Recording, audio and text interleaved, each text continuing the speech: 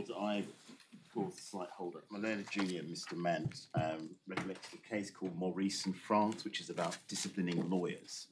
The learned friend was suggesting that the majority of remarks might be made by lawyers against judges, but that necessarily advance of his submission be subject to regulation.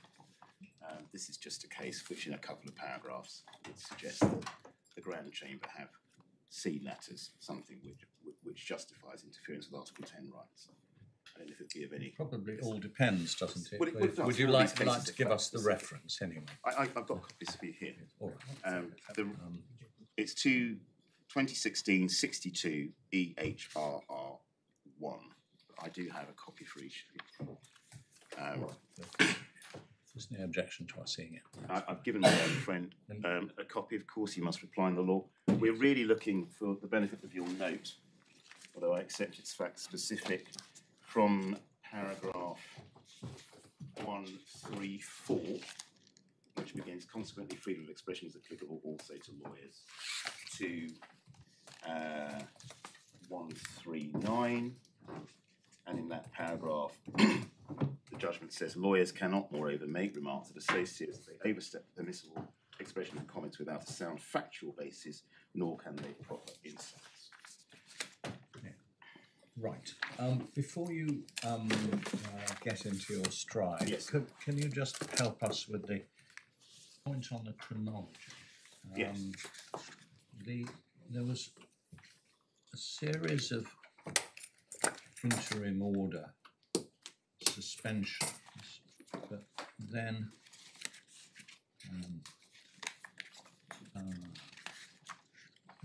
in January 22, the suspensions were revoked, but the interim order of the tribunal imposed conditions which were then extended.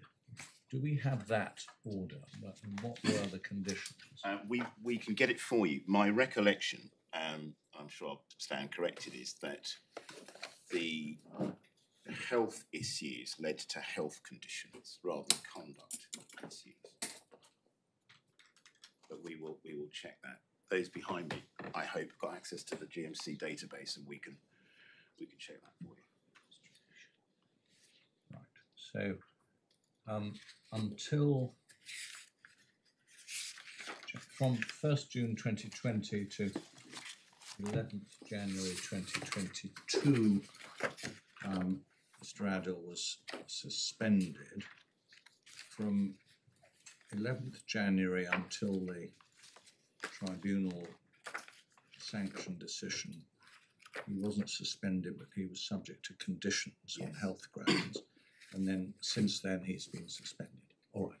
What happens when I can just perhaps explain in a little detail. The Interim Orders Tribunal is a creature of Section 41A of the Medical Act. The order for immediate suspension is made pursuant to Section 38 of the Medical Act.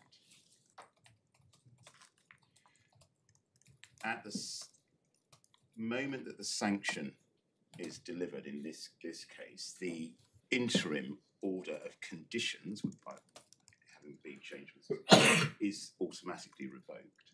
Yeah. The immediate suspension comes into effect because the doctor has 28 days to appeal. And if he isn't suspended in the initial 28 days before the actual 6-month sanction is imposed, as your Lordship knows, often act for doctors, I've always thought it's singularly unfair that the immediate suspension adds another month, but that's what seems to happen. If the doctor appeals, the Section 38 immediate suspension remains in force until the resolution of the appeal. So that was until the judgment was handed down to Justice Swift. Then once that's handed down, his 6-month suspension starts. Yes. I don't know whether it affects the case, but my Lord, just historically, it seems rather unfair. Well, if you are if you are subject to a sanction of, say, 6 months suspension, and suppose there's no appeal against the finding of impairment, only against the sanction, you're wasting your time appealing against the sanction, because even if you win, you will have spent about that long. Well, quite often longer, my lord. Quite often longer. And I've appeared before your lordship in Section 40 appeals when my doctor's been suspended for in excess of 2 years, a combination of IOT and interim suspensions, and then immediate suspension following sanctions decision. And there is some case law which I'll take your lordship to. The reason that came into being, if I could just possibly digress, when I first started doing this work in the late 80s, early 90s, every doctor appealed. And we knew, because we appealed to the Privy Council, it would take between 6 and 9 months for the appeal to come on. Cynical doctors would then sell their practices, get their affairs in order, possibly see if they could practice abroad. A lot of my erstwhile clients ended up in the Middle East, where they didn't seem too concerned about decisions of the General Medical Council, and then abandon the appeal a week or two before the Privy Council hearing, which was a huge waste of judicial man or woman power. And when the new regime came in 2004, which was the fitness to practice regime, your lordship may recall, I think from 88 it was serious professional misconduct. That was a game of two halves, whereas this is a game of 3/3. So it's facts, impairment, sanction. The old regime was facts, and then the advocate was put in the unenviable position of saying, we don't think those facts amount to serious professional misconduct, but if which is denied they do, here is my mitigation. And so that's now all been teased out into 3 separate sections. But my lord, so far as unfairness is concerned in totality, the distinction that the courts have traditionally made between the interim suspension or interim conditions, which in some cases, doctors argue, the conditions are so onerous they're effectively a suspension, and there's some case law on that, is that the interim orders tribunal does not make factual findings. It is seen at the time that they are engaged with the process as a risk assessment, simpliciter. And because the fitness to practice panel makes the factual findings, which you'll have seen in the determinations, it's at that moment that the sanction for the conduct is imposed. But there's no reason in principle why that tribunal imposing the sanction shouldn't have regard to the fact they've been off the road for 18 months. If they are otherwise fit, and part of the penalty is to mark the seriousness with which these things are considered. That is correct, and in fact, we may as well start backwards and deal with this first. Yes, why not? The sanction determination, which you'll see beginning at page 170 in the main.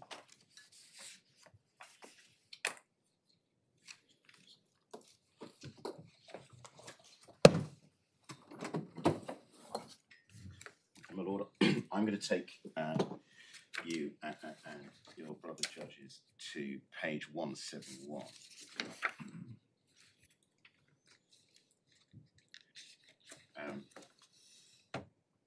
They are told in paragraph 11 by Mr. Kitchen, who was acting for the General Medical Council, presenting the case, that he'd been suspended for a period of time under the terms of an interim order, and this had led to the fact that he had to work abroad.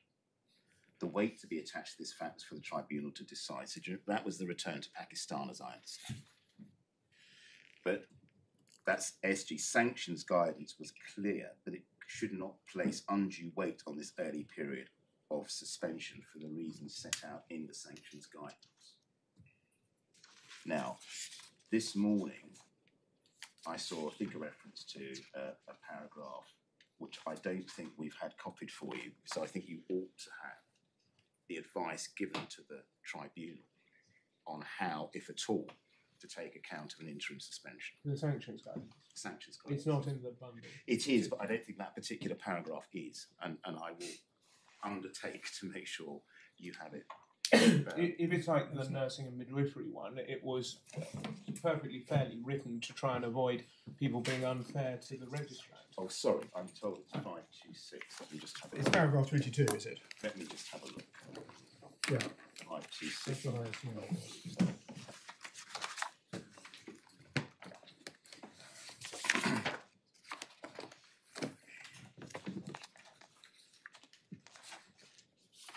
Yeah, 22, paragraph 22. I'm grateful to my lady friend. So it's 526, paragraph 26. It's the right-hand side of the page. The doctor may have had an interim order to restrict or remove the registration while the GMC investigates the concerns. However, the tribunal should not give undue weight to whether a doctor has had an interim order and how long the order was in place. This is because an interim orders tribunal makes no findings of fact, and its test for considering whether to impose an interim order is entirely different from the criteria that the Medical Practitioners Tribunals use when considering an appropriate sanction on the doctor's practice. Now, your lordship is of course correct, my Lord Justice Dingemans, when he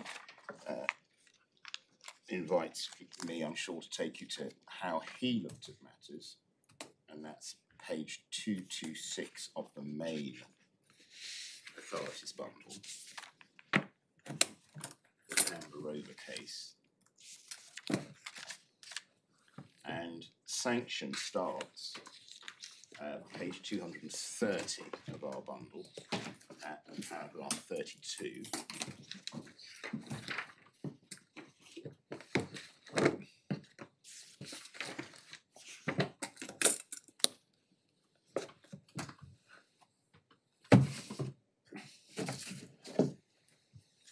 So 230, my Lord, para 32.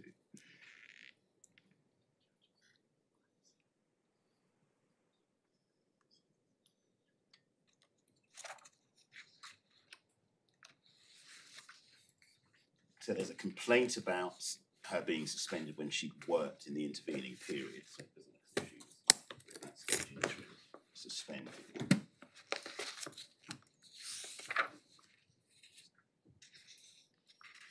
And then at the bottom of that page, there's a sentence beginning, in that skeleton argument, Ms. Fleck submitted that the purpose of interim orders for public protection pending the resolution of the cases, and that by reference to the judgment of the Administrative Court in the Koki versus Nursing Midwifery Council, ISOs and sanctions were different orders, and then it goes on to deal with the facts of that case. Then you have, as my Lord Justice Dingemans said, the careful wording in paragraph 35, panels needed to be cautious. They did not give disproportionate weight to whether registrants had previously been subject to an interim order. At the end of paragraph 30, the guidance was specifically stated that an interim order and the length of any such order will be of limited or no significance to panels determining sanction in light of the finding of impairment, in finding of impaired fitness to practice. And then it seems that guidance was directed to ensure the panels did not take an unduly harsh view of registrants simply because they had been subject to an interim order. I say that because paragraph 31 noted that an ISO might be relevant because the registrant might say they had insufficient time to remedy defects in practice. But there's nothing in the guide that suggests that registrants who might have spent up to 18 months, on some occasions over 18 months, suspended before their disciplinary hearing should not have that period of time taken into account as a relevant factor by the committee when determining the proportion of sanction. Now, the statute provides that interim orders can only be made for a maximum of 18 months and should be reviewed every 6 months. Now, in this case, as you'd have seen from the papers, there was an extension beyond the 18 months. I'm trying to be as fair as I can to the doctor, which requires judicial oversight. And normally what happens is go along to the High Court with a statement from a member of the General Medical Council's staff, which says this is the reason why we haven't been able to deal with this in 18 months. We will need X amount of time before we can get to a hearing. The court quite often will impose a fairly rigid timetable and say, look, you've got to get on with it. So they might ask for 12 months, they quite often get 6, and it has to be listed. And then the fitness to practice panel hearing ensues. Yes, well, we know that's what happens. But Do the GMC say that what my lord said in the Canberra case was wrong? My lord, I think what the General Medical Council's position would be is that every case revolves around its merits. There seems to have been, and my understanding of the last hearing, I don't think it was actually necessarily appreciated by the doctor that the appeal would have the effect of his suspension not taking place alongside the adjourned period. I think there was an element of surprise when after 6 months had elapsed he couldn't return to work. But it was explained that he was actually suspended under Section 38, not Section 41A. Now that's a different point. No, they haven't said specifically it shouldn't apply. They haven't changed their guidance. And as far as I'm aware, because that decision of my Lord Justice Dingemans, I think, was October 2016, the preceding case of Abdul Razak, which is Sir Stephen Silver, I think was decided the preceding May, looking at page 205. And on this issue, I think the relevant part is towards the end of the judgment, from about paragraph 83. You see it's sentence beginning second, Mr. Bartfeld. Sorry. Page 222, my lord, his thought is fine. So it's the case immediately before my Lord Justice Dingemans' case. And this is called Abdul Razak. It was decided about 5 months before, in 2016. And I was taking your lordship to paragraph 83.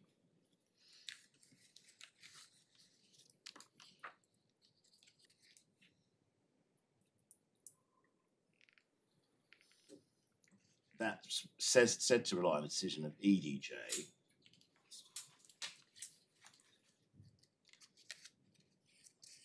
Well, it's said to be past the background circumstances, but it would be inappropriate to regard it as analogous to a period of imprisonment served while on remand, which would normally be deducted from any custodial term imposed by the sentencing court.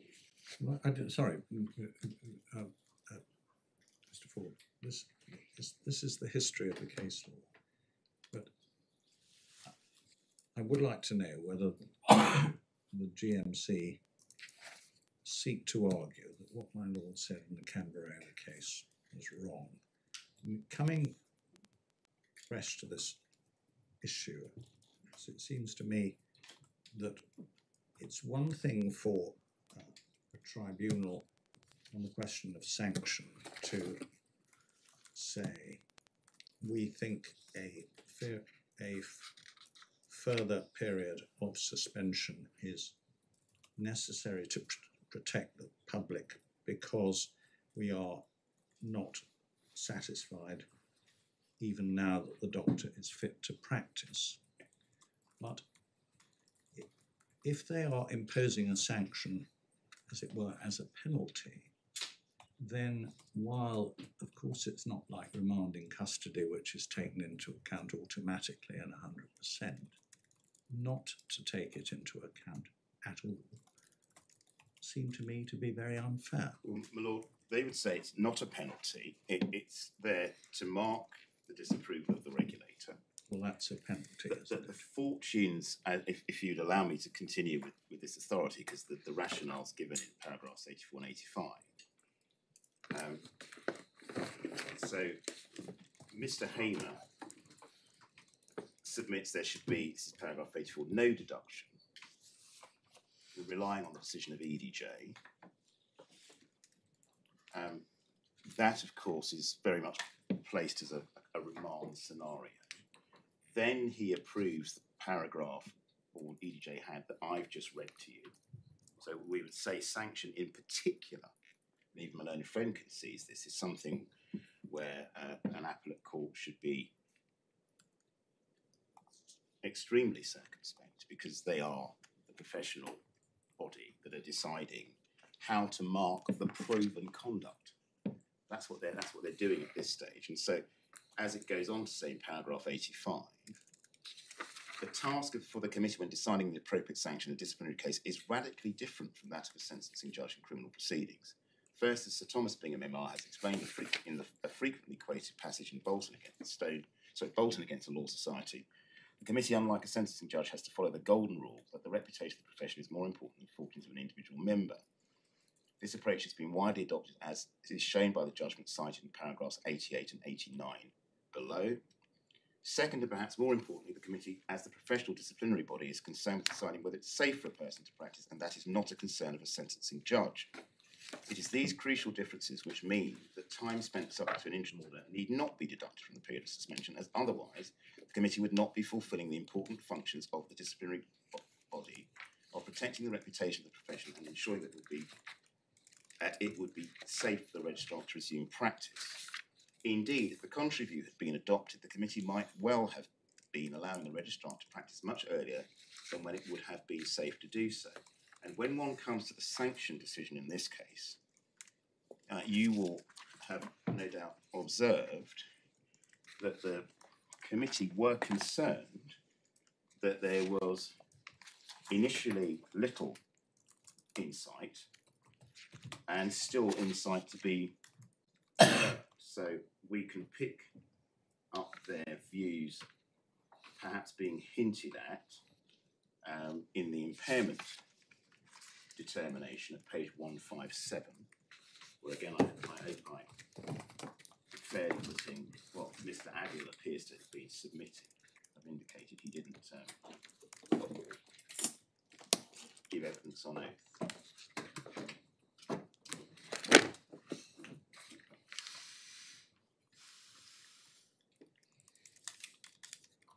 And I will be returning to this, but Mr. Adil's submission starts at paragraph 28. And this is impairment, it's not sanction. So this wasn't just a response to sanction. I'm going to say mea culpa in the hope that I don't get too severe a punishment. This is at the impairment stage, where he's presumably seeking to argue he's not impaired. Mr. Adil submitted that he now understood the impact of his conduct in the videos and had reflected and taken steps to remediate. This type of conduct was unlikely to be repeated, and therefore his fitness to practice was not currently impaired. He now followed GMC and NHS guidelines for social media and was aware of how to handle social media. As well as this, he'd also read BMA and Medical Defence Union's guidance. Mr. Adil told the tribunal that in relation to paragraph 4 of the allegation, and I can remind you what that was the one relating to the undermining of public health, acting contrary to accepted medical opinion, and undermining public confidence in the medical profession. He had accepted under oath that his previous comments might have undermined public health, that they were contrary to widely accepted opinion in UK and across the world, and might have undermined public confidence. This was a story of the past, in which he had a poor understanding of the situation and didn't understand the virus.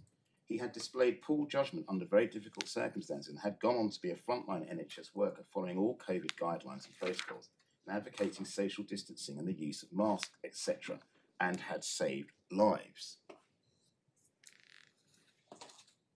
Paragraph 38. Mr. Adil submitted he was part of the medical profession and always maintained trust. He had integrity and there were no issues with probity. His comments about the vaccination in paragraph 2G, and that's the paragraph where he said that COVID-19 vaccines would be given to everyone by force if necessary, that they could potentially contain microchips that affect the human body and further the 5G mobile phone technology agenda, that they would transform human psychology and beliefs, and that they could be used to control and or reduce the world's population. He says of that paragraph that the comments were a silly error of judgment when there was nothing happening about a vaccine at the time. What he said in paragraph 2G was, open quotes, rubbish, close quotes, and he had reflected and gained insight. He did not stand by his words, and if he believed in what he had said, he would not have been vaccinated himself. Mr. Adil told the tribunal that he created awareness in Pakistan with regard to social distancing and the wearing of masks and advised patients according to UK guidelines. relation to paragraphs 3 and 4, and those are the videos, Mr. Adil submitted that he gained insight into his action. He deeply regretted his actions and extended his apologies. He had reflected and realised he should not have introduced himself as a doctor. My Lord, whilst I concede this case is important to the doctor, it's important to the public in terms of when Article 10 rights can be interfered with against this background, and it's very important to the regulators, not just the regulator for whom I act, but the other health regulators, because as I shall be coming to submit, there is a difference between the rather rigid approach my learned friend takes around clarity and statute and the role of the regulator. Professionals are regulated. That is the contract. And they really ought to have, in my submission, sufficient ability to recognise when their misconduct, because I still argue, my Lord, that Section 35 is enough, but certainly in conjunction with case law and in conjunction with good medical practice, which I'll take you to in a moment, properly informed, a doctor in Mr. Adil's position should have known, without the need for advice from anybody, that what he was saying had the potential to undermine public confidence in the profession, which includes Christopher Whitty, who is on the medical register. He also has access to a medical defence organisation, because you have to be a member of one to be on the register. So there is medico-legal advice readily available, and in my experience, it's high quality. And it's really, my Lord, we would submit a question of common sense in terms of looking at your conduct objectively as a professional. Well, I think that's going on to ground 1. I thought we were still on ground 3 at the moment. No, I am. I apologise. Can I just deal with yes, of course. the question on ground 3? Yes. And go to Can I just very quickly deal with insight, and then I'll have finished it. I thought you'd gone to ground 1. I digress. I apologise.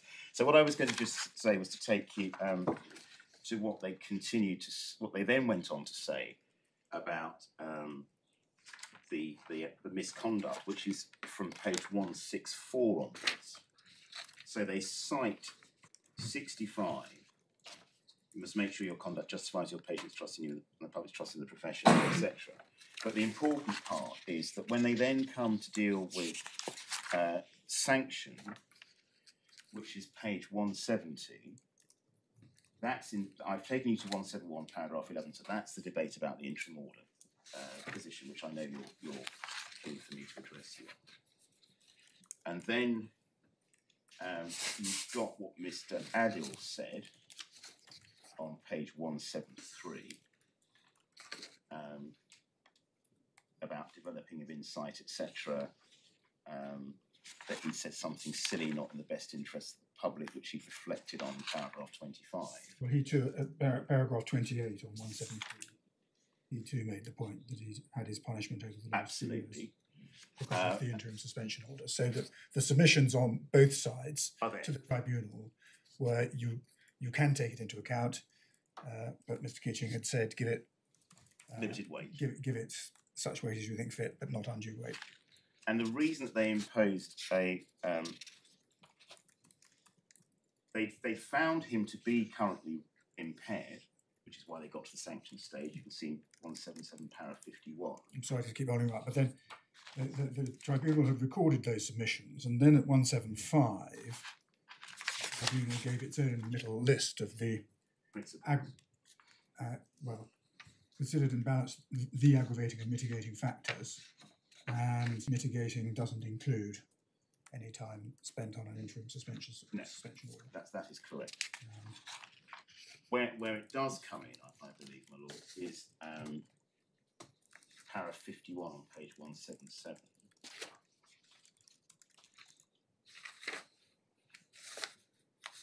And then they acknowledged apologies and insight in relation to paragraph 2. In relation to paragraph 3, the tribunal noted Mr. Adil's evidence of incontrovertibility. At times, he acknowledged he'd used positions adopted in the UK to add credence to his opinions, and that's the importance. Nobody here is saying he can't express these opinions. It's when he seeks to possibly enhance the validity of his opinions by saying, I'm a doctor of 30 years' experience. He's a colorectal surgeon. He's not a virologist, he's not an epidemiologist, he's not a vaccine researcher. He has a scientific qualification. It's whether it's, in my submission, sufficiently expert for him even to express the views that he did. But many of the views he expressed were not based in science at all, such as the Bill Gates conspiracy theory, the fact that people will be microchipped, matters of that sort. So he says, they go on to say, whilst at other times he told the tribunal that he'd merely described, I think that should be his role, and qualifications as a way to introduce himself. And your lordships have highlighted passages of the transcripts of the interview, which I don't think I need to take the lordships to, but they reflect the charges. And you'll find certainly them exhibited to the Yusuf witness statement, which you'll find starting at page 220, and then the exhibits, which are the transcripts, start at 226 and onwards. And you'll see, I think, on every occasion, very early on in these YouTube interviews, the doctor explains that he's a surgeon of 30 years' experience. But this is why they imposed the separate sanction. 53. The tribunal was particularly concerned in relation to Mr. Adil's continued lack of insight into the impact of his conduct, as set out in paragraph 4 of the allegation.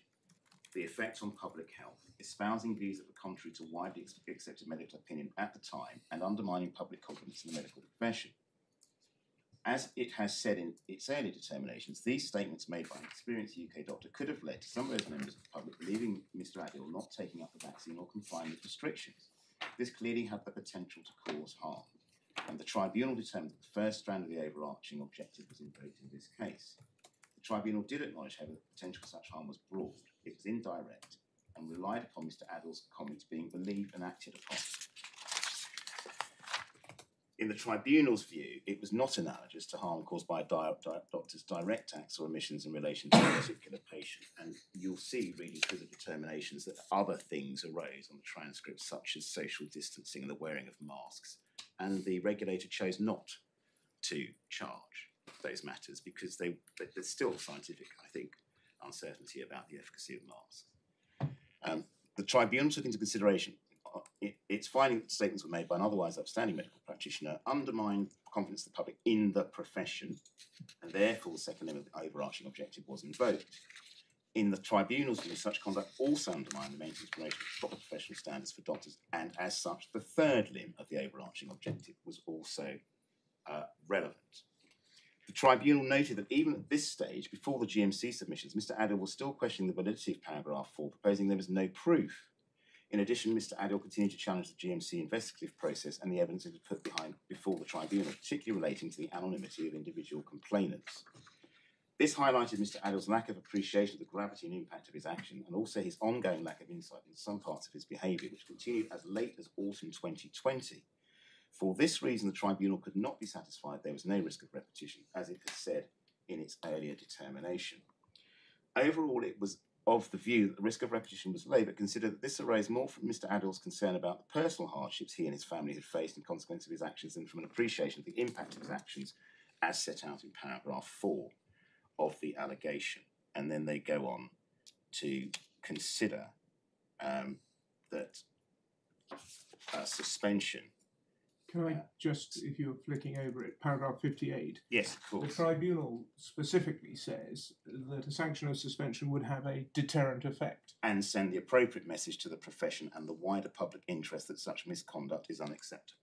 Of course. Yeah. And the authority that you referred us to talked about, obviously, safety, and if there is a continuing lack of insight, well, then you need to work out how long he needs before that. But why does a deterrence not take account of what you've served leading up to that period? Well, it depends whether it means deterrence to him or, which is often referred to in the authorities as a legitimate purpose of a sanction, deterrent to others. I think it's really a warning shot to others, my lord. Well, speaking for myself, it seems to be entirely ambiguous in yes. paragraph 50.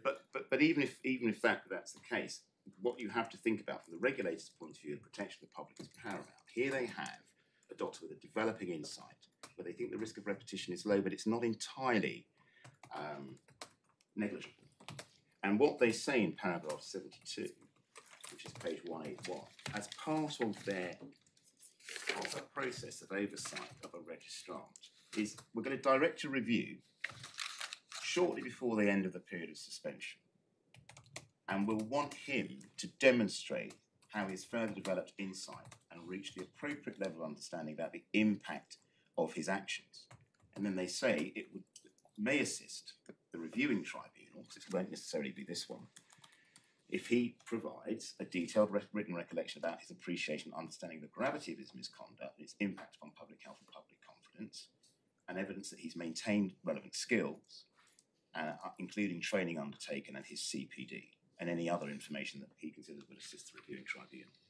And so they seem, and Lordships may disagree with them, but certainly this specialist tribunal seemed to view, who heard the evidence, assessed his evidence and demeanour and read his witness statements, listened to his submissions, which they've recorded faithfully, that a period of reflection to develop insight was needed before they could say he was unimpaired and was therefore fit to resume practice. Because that's the other element of it. He's currently impaired, so you need to impose a sanction. If you find him unimpaired, you can impose a warning, which I've always thought was rather a shame that you couldn't impose a warning, but that's not what the rules provide for. Once you've been found impaired, you can only have a warning as to future conduct if you're found unimpaired. So if this appeal were to be dismissed, then a period of 6 months suspension would begin, and towards the end of the 6 month suspension, then there would be a review hearing at which he might be suspended for another year and another year and another year, depending on what the review. Lots of heads being shaken behind you, so you better find out if that's wrong.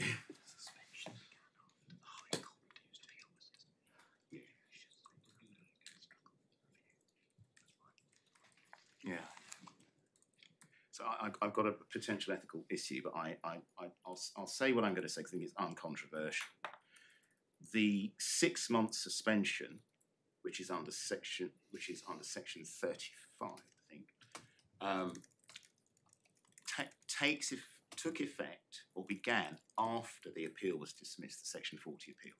So the day after Mr. Justice Swift handed down his judgment, that then set the 6 month review period.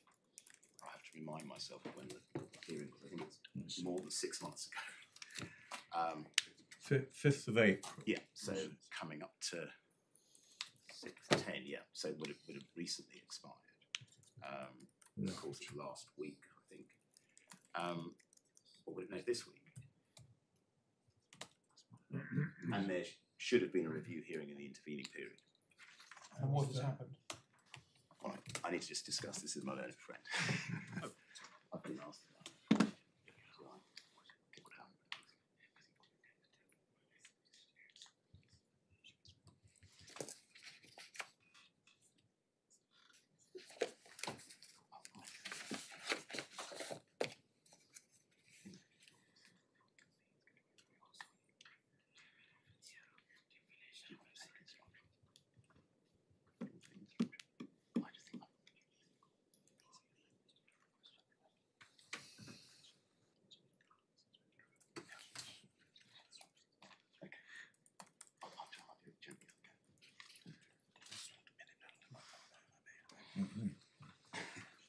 An only friend and I reached an accommodation this morning about the review hearing. I think as I've been asked a direct question, my duty to the court is to inform you that at that review hearing, because he had not undertaken, as I understand it, I haven't seen the transcript, so it's very caveated, this, the matters set out in the bullet points at paragraph 72, page 181, and I am instructed, may have doubled down on his views. I think in a document that's provided to the subsequent panel, he was erased. Okay, well, we just want to know what's happened, Yes, not why. I think my learned friend, in fairness to him, it's not actually the subject matter of the appeal, and I think there was a concern. that might be seen to count against him, but I'm sure that the Lordships will regard that as a neutral fact. If you believe that his Article 10 rights have been in some way infringed, then you give a judgment accordingly. Well, and we're also dealing with the issue of the problems of registrants and professional bodies which are not progressing these matters as quickly as they were. I mean, some of the earlier decisions were taken at a time when there weren't these delays, and then when you sat in the administrative court, literally 10 cases each day were the nursing, midwifery, doctors, etc., all asking for further extensions. And no surprise that people put then restrictions on, which it was obvious were resented, and yet in the interim, these people are serving periods of time. To the extent there's impairment, to the extent that they are guilty of professional misconduct and need to be struck off, I entirely understand. But if you're talking about marking the seriousness, which part of these sanctions are, then at the moment I need to be persuaded why one can't take into account what's gone before. That is different from someone continuing to demonstrate a lack of insight. And indeed, if you look at paragraph 3 of Camberova, I set out there a principle, yes, which, as I understood it, hadn't been contested. No, it's not been appealed, it's not been contested. And my Lord, I hear and feel your frustration. As I said, I tend to be on the other side. Well, I know you've seen both sides, but you're representing the JMC. Yes, of course. And the other issue, not so much in this case, but just so your Lordship may wish to think about this as well, is of course if there are clinical issues, then you find yourself in the slightly cleft stick if people think you've been de-skilled in the intervening period, and that's another issue. So, this case I think was particularly blighted by the pandemic. If you look at the timing, so there were remote hearings and then there were in-person hearings, and I think all the IoTs were. But the hearing that your Lordships are dealing with appears to have been in person.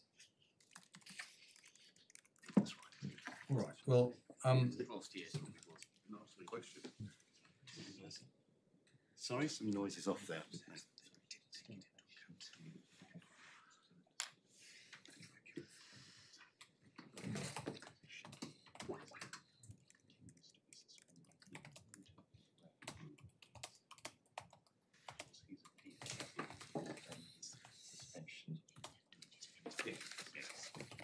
Right, sorry, I made an error. Because of this appeal,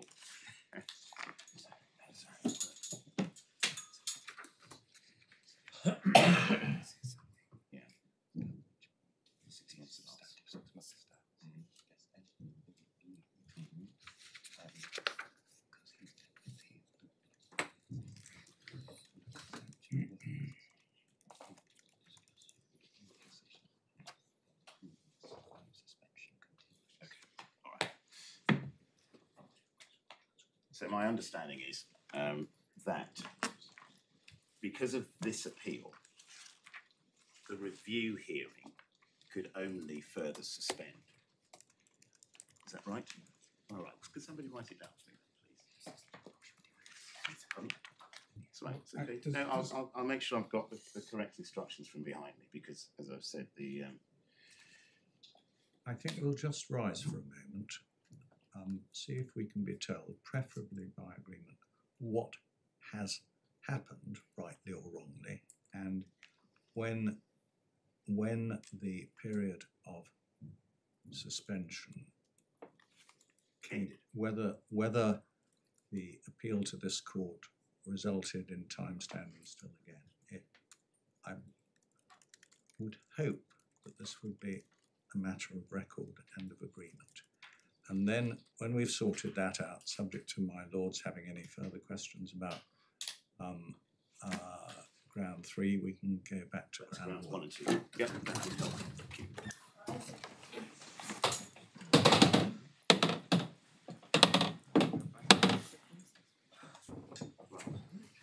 So sorry, Mark. It's all right. I just went I might help.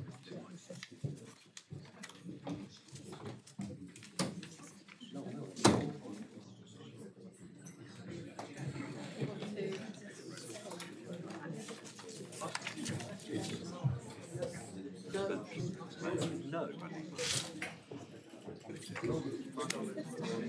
Sorry. To be told no. To go The answer is no. yeah. Whoever put it.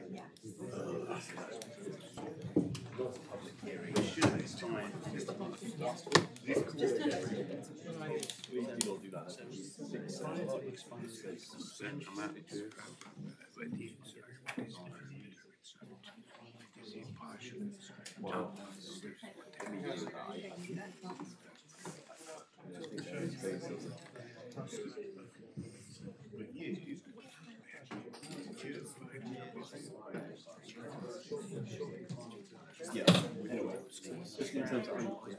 This is ground 3, yeah.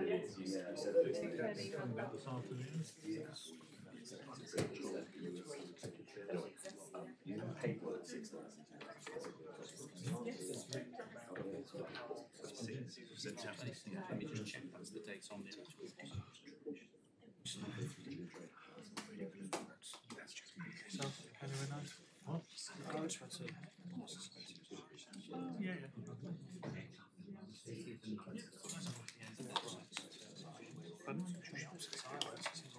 Oh, have they? When was the last time we went?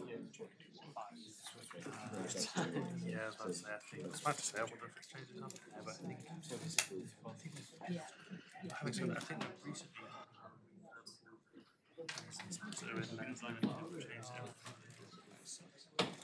Yeah, a lot of them were. Let's put it that way.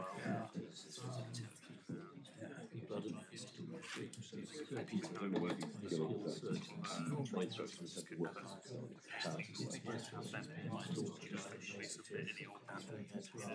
I mean, frankly, even if he was doing, I mean, we don't know whether or not the authorities would have permitted him to do anything else. No. I mean, I don't think we need to worry about that with these dates, but yeah, no. I mean, as I worked it out, 35 months, which was 2 years. But that's the same 19. Yeah, so I think the basic thing is interim order. Considering 6 months, yeah, so the 6 month hiatus when he's got conditions, not that it makes much difference. We could rely on that, but it's a lot.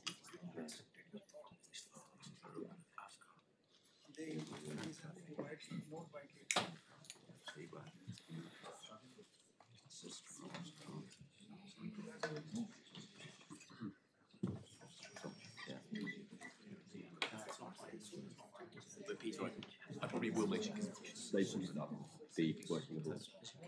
Right. Yeah, okay. I think that's not what their current, yeah. I mean, it's certainly not.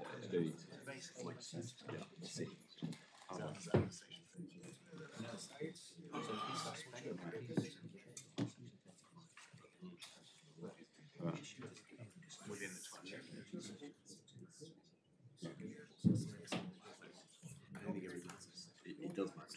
It doesn't.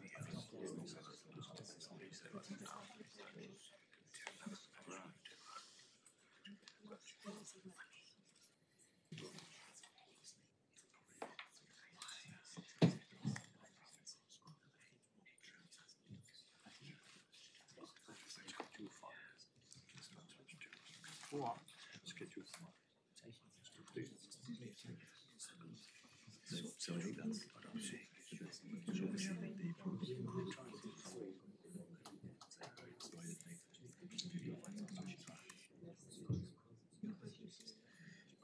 If one person is free, that's suspended.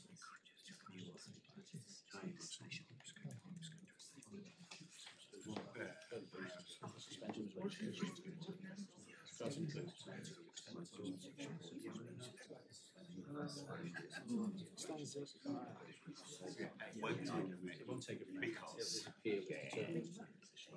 so it's the combined effect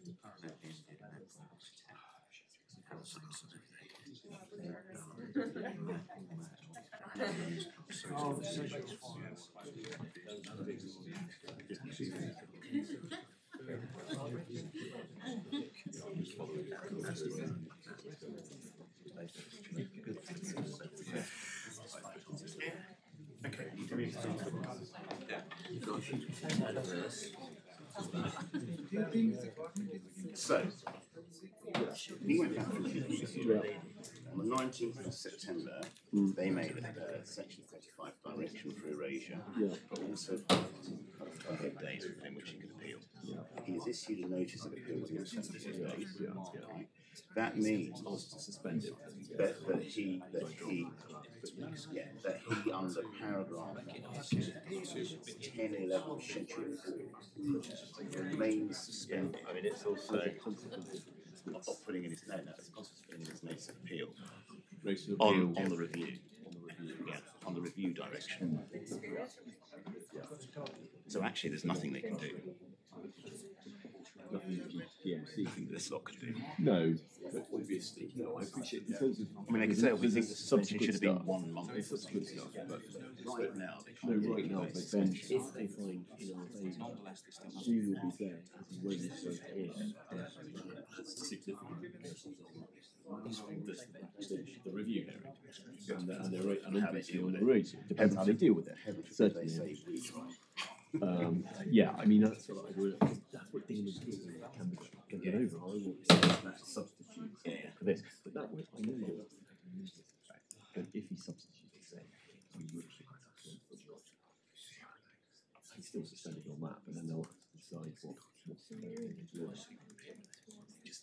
and then that rather depends. I mean, if it's so, what you then need is an expedited hearing.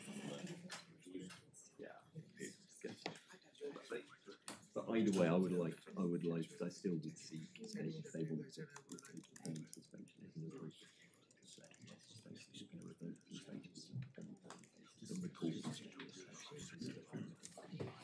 Yeah, okay, that's right. We're not going to agree about judges. No, but it shouldn't be on the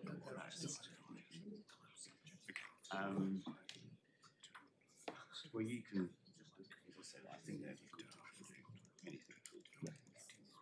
But they could give an indication. I mean, Dingemans obviously wants to say he thinks it's being quite reasonable. They might look at totality, and I have to say, although it's been one of my huge. I've had a guy entering suspension.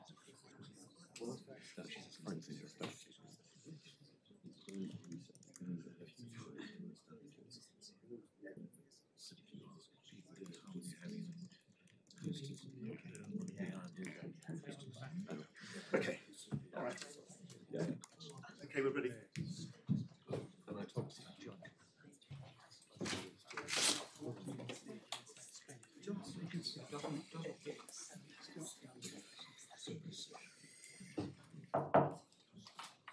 All right.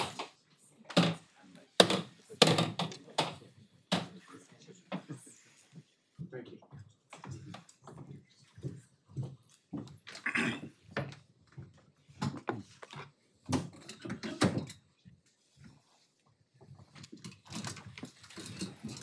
Right, I think we have an agreed position. So, and I apologise that we were trying to be circumspect about this, but the review hearing took place on the 19th of September 2023. 18th and 19th, to be correct. Yeah.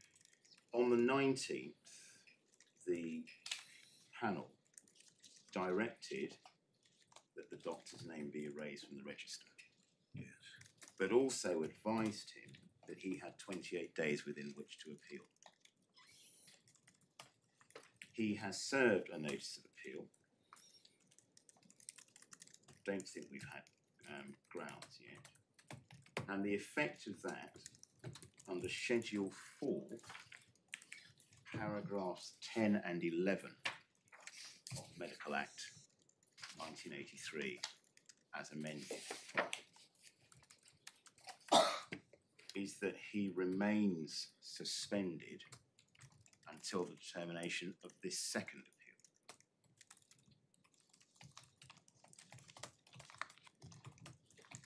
appeal. And that's to the administrative court. Yes. Yes. It's a Section 40 appeal. Yes.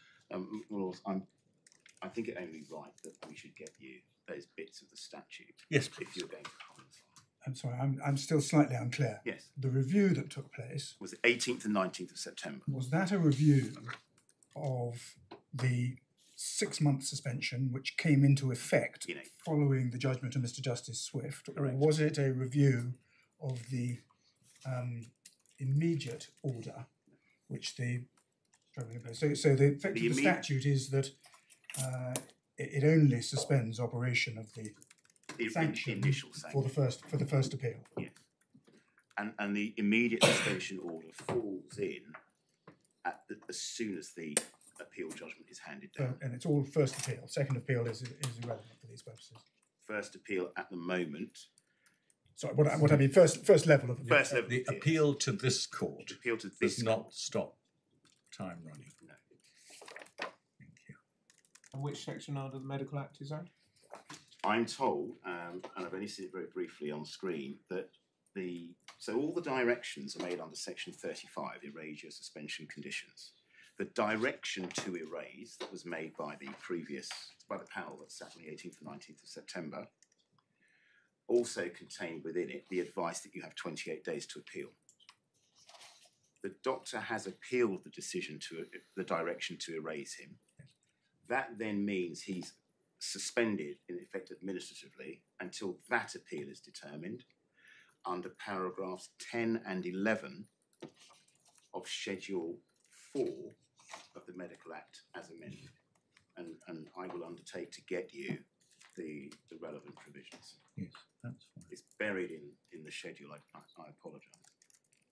All right, thank you very much. And you answered the question about the subsequent history because you were concerned to know about the suspensions. I'm sure I speak for all of us in saying that whether the decision to erase was right or wrong is nothing to do with this case. It neither strengthens nor weakens either side's case. And I can't assist you as to how that case was presented. I've not seen a transcript. I'm asked to take your lordships on page 178 to paragraph 58 to see I've explained the background to the decision to suspend, because obviously you're concerned about deterrent effect. What the tribunals say, as well as deterrent effect, send the appropriate message to the profession and the wider public interest that such misconduct is unacceptable. It would meet all three limbs of the overarching objective and mark the seriousness of the allegation.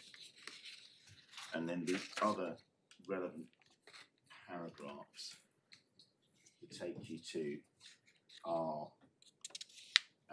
paragraph 70 on page 180. And this is how they enunciate the purpose of the period of suspension. So first bullet point, to mark the seriousness and send the appropriate signal to Mr. Adil, the public and the profession about such conduct being unbefitting of a registered doctor.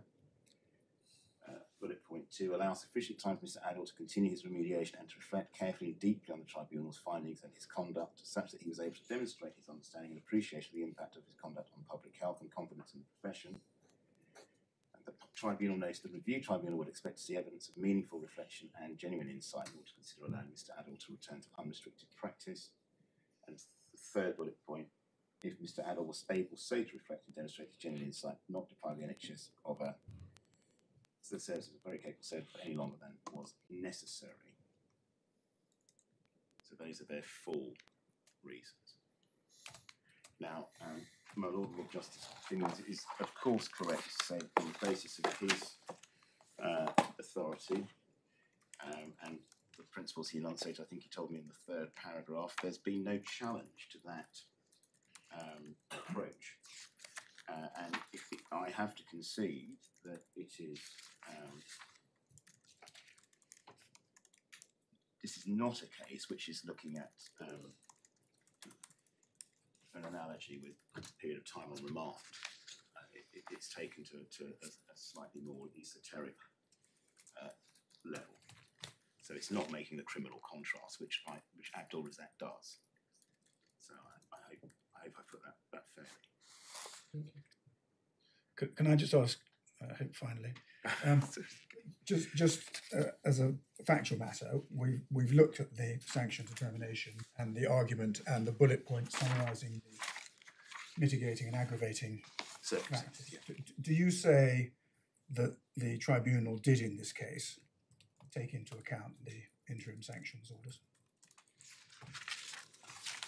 Well, the submission was made that they could, but they shouldn't take, they didn't have to attach much weight. I can't.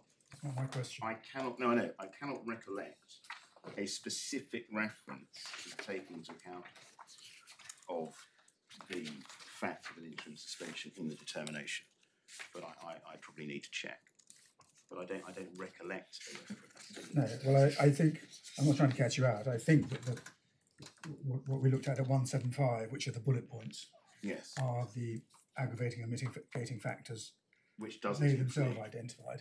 So what your lordship observed, and I have to concede, I don't think mitigating says interim suspension. All right, I'm told the interim order is not mitigation. That's why it's not listed at paragraph 43. But do they tell us anywhere? Is it your submission that they did take it into account? Well, or is it your submission that they didn't, but for the reasons you've been explaining, it wasn't something that carried any significant Well, there are two things, I think, my lord. They got the submission, so they were aware of the fact that there'd been an interim suspension and for some period of time. Yeah. And my submission would be, it is a matter for the panel, as the guidance suggests, as to how much weight they take to the fact of and length of an interim suspension. And the authorities would tend to suggest that a court in this court's position should be fairly circumspect when dealing with sanction decisions. Well, I'm not sure it's an answer to my question, but if that's all you want to say, that's fine. I can't point to a specific reference in the mitigating factors, if that's where your lordship thinks it should be. We have also taken into account the fact of the interim suspension. All I can point to is that they were made aware of the fact there had been one. Thank you.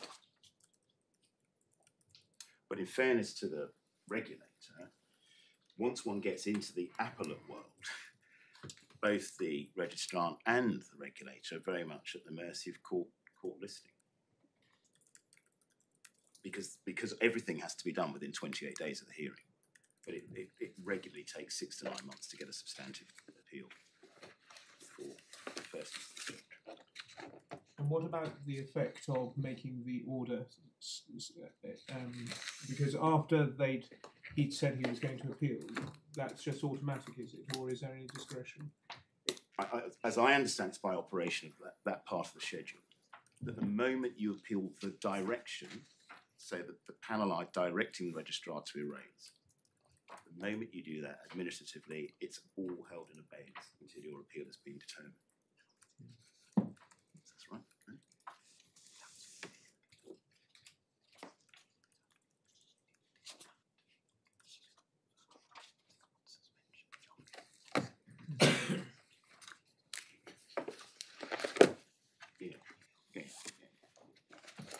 No, I hope I made that clear, but again, from behind it's being pointed out that, of course, you are dealing effectively with an appeal on a Section 40 appeal, which is the statutory right of appeal.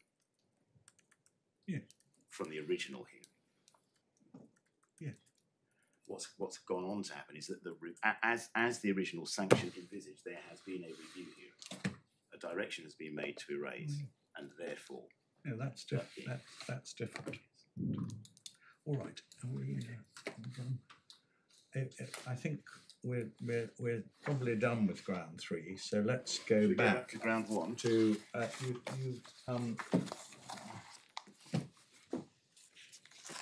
speak only for myself. You will have picked up the vibes that I, at any rate, think that ground 2 is at the heart of this. But you'll obviously want to say something about ground 1, but don't leave yourself no time for ground 2. No. All right. Well, I can go very, very swiftly through ground 1. It's about the sufficiency of the lawful basis and the extent to which a doctor may express opinions about scientific or medical, or it is said political opinions. And we do submit that the prescribed by law condition in Article 2 is, of course, met. That the in determining that, needs to look not only at the applicable principles, and this is at page 10 of our skeleton dated the 20th of July 2023.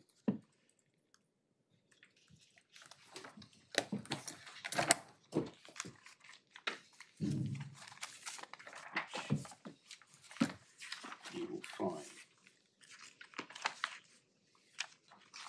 I hope, just behind tab 1, is a call bundle. Do your lordships have that?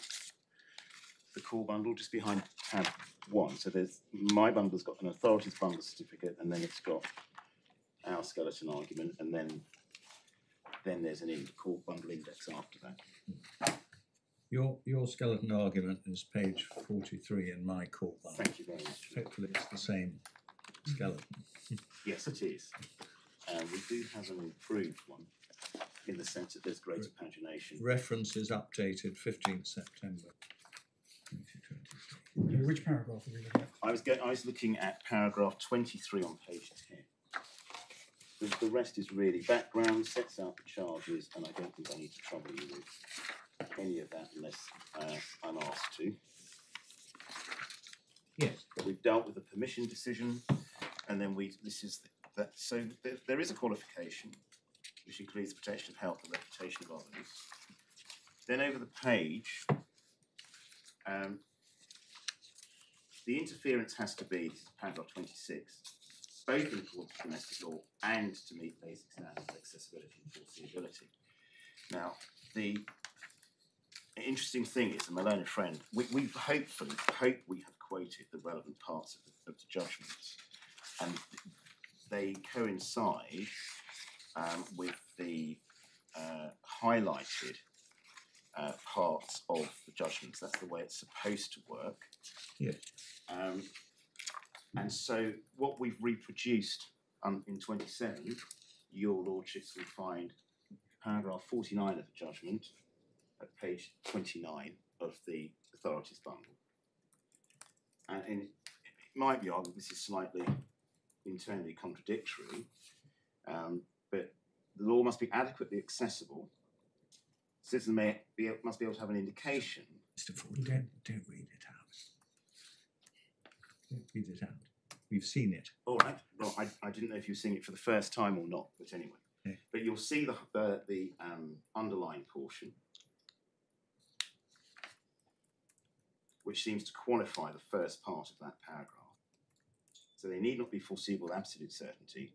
This is unattainable, highly desirable, may bring excessive rigidity, and the law must be able to keep pace with changing circumstances. And we would say that misconduct simpliciter is difficult to define, which is why it's so broad and generic in the statute. The relevant parts of good medical practice also define things, not in the tightest way, but unlike the authorities that have been cited to you, this is not a statutory process. This is a regulator giving guidance and expecting a degree of appreciation on the part of the regulated party as to the sort of behaviour that would bring the profession into disrepute or undermine public confidence. These are intelligent human beings that are being regulated here. It would place far too onerous a burden in our submission upon regulators to define precisely the nature of every aspect of conduct which could undermine public confidence or bring the profession into disrepute. The social media guidance is dated 2013. In the 80s and 90s, possibly even early 2000s, doctors and other professionals were not indulging in social media activity, and all the regulators have been on catch-up. When friend submissions to be accepted, then the regulator effectively has to be prescient about every possible variation of conduct and misconduct that any professional could indulge in. And that's why in cases such as Roylance, that was seen as another step change, because your lordships will no doubt recall the complaint there was that the clinical, the medical director, was acting in an administrative capacity not in the regular part of his duties. There have similarly been complaints about private activity. There are very early cases involving allegations of pornography, viewing, or novel or new offences, or potentially being drunk and disorderly. It was said, well, I did that in my private life. It was a Sunday afternoon. Nothing wasn't at all wedded to the practice of my profession, but it's the disrepute aspect of it which the regulators are so keen on, and you'll see that from many of the Bar Council decisions. It's undermining public confidence in your profession. That's one of the fundamental tenets that they're there to protect.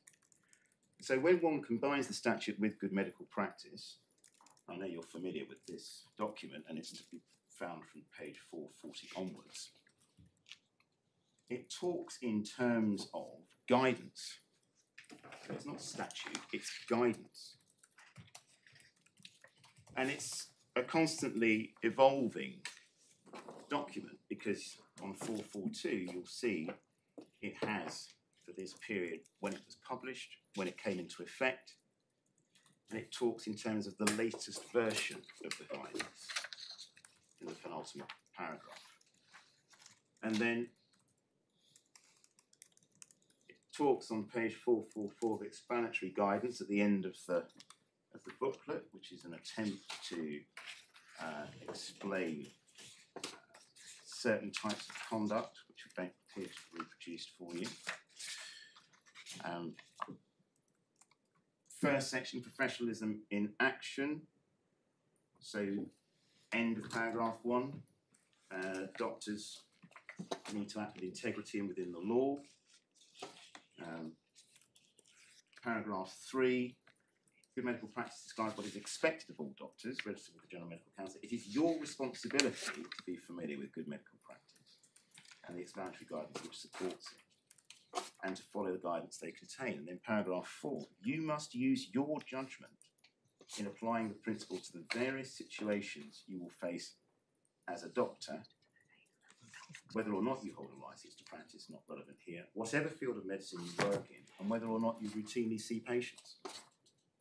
You must be prepared to explain and justify your decisions and actions. So it's extremely broad brush, but with the privilege of professionalism goes perhaps the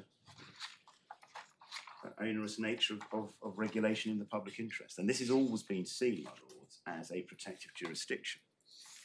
Most specifically, both the learned judge below and the panel dealt with acting with honesty and integrity, 65 and 68. Lady Justice Andrews was concerned about that because there was no dishonesty charge, but it's really aimed, in my submission, at integrity. And your conduct must justify, this is 65, you must make sure your conduct justifies your patient's trust in you and the public's trust in the profession. So it's not patient-specific at all. Dr. Adil doesn't need, or Mr. Adil doesn't need to have met somebody he was dissuaded from having a vaccine in order to come before his regulator. And these views were widely propagated, and you've seen the terms in social media, very much in reliance upon the fact that the doctor was a doctor. And the panel were clearly much impressed by the fact that he was using those credentials, they felt, to give added credence to his view. Then 28, we deal with Shovey, and you've had the quote from that.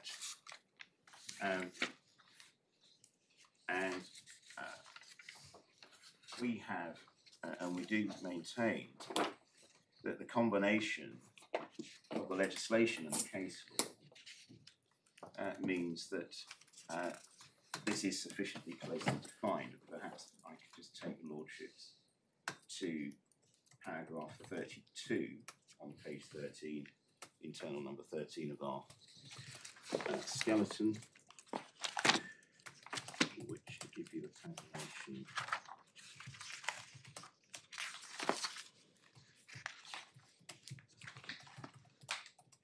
is page 55. So the judge, in his judgment, said, taken alone, provisions in the Act and reading from 32 do no more than authorise the GMC to set standards of professional conduct. make clear that misconduct can be a premise for a conclusion that practitioners' fitness to practice is impaired, and provide that where fitness to practice is impaired, a range of disciplinary sanctions arise for consideration and application. But it's our submission that the Act has to be read in the light of the overarching objective and the relevant case law.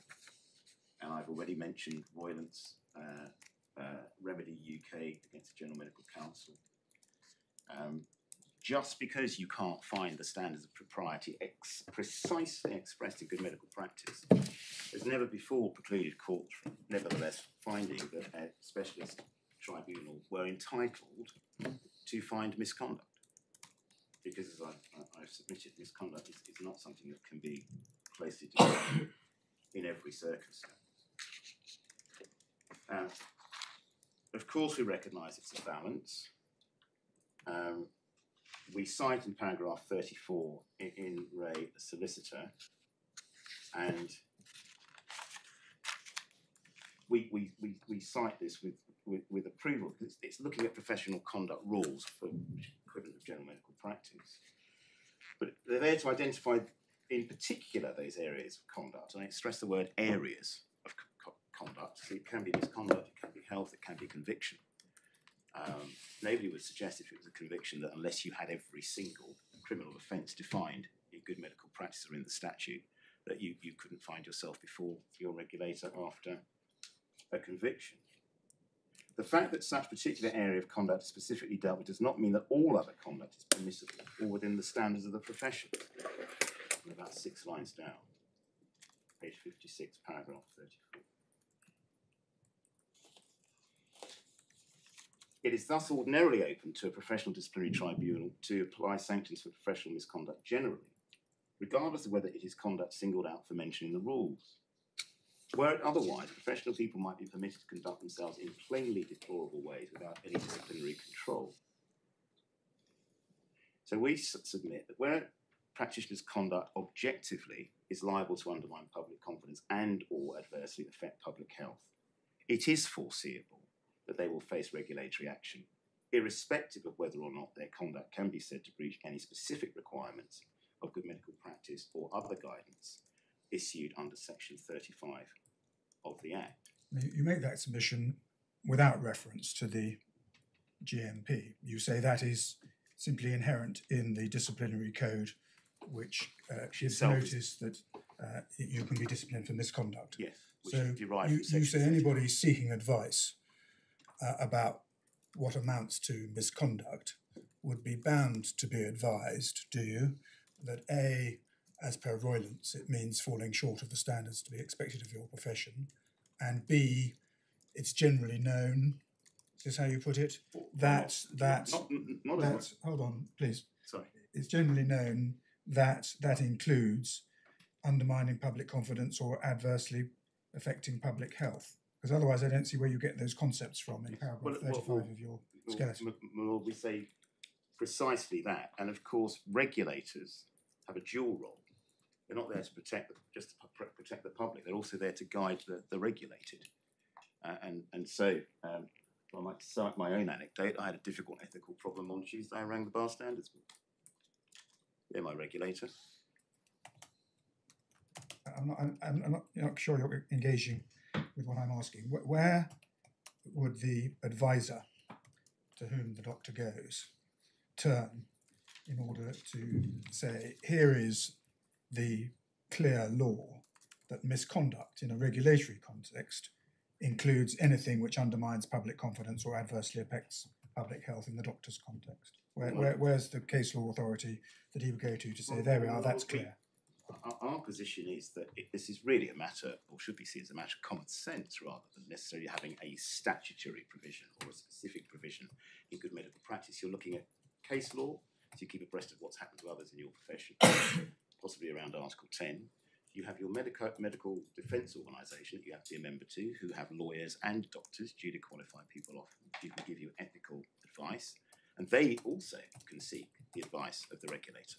My client wishes to indulge in this activity, is he likely to fall foul? Right, but if you're not allowed to have recourse to anything that's in the GMP... Well, 65 we say covers this. Forgive me, at the moment we're on your respondent's notice point. Yes. That the Act itself is sufficient. Yes. And we must test that by reference to what's in the Act and not what's in the further statutory advice. That's the right expression for it. Yes. Now, what is the advisor advising on what misconduct means in the Act could turn to? For these purposes, it can't be the guidance. What would the advisor turn to say, well, I can advise you confidently that misconduct includes anything which is going to bring the profession into disrepute? Sorry, just give me a second. Remedy UK.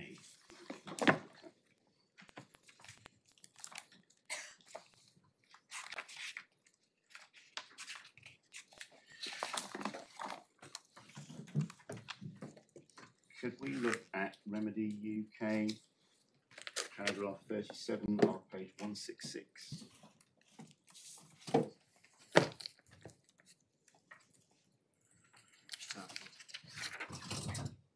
Is that the supplementary authority? The main one. Okay.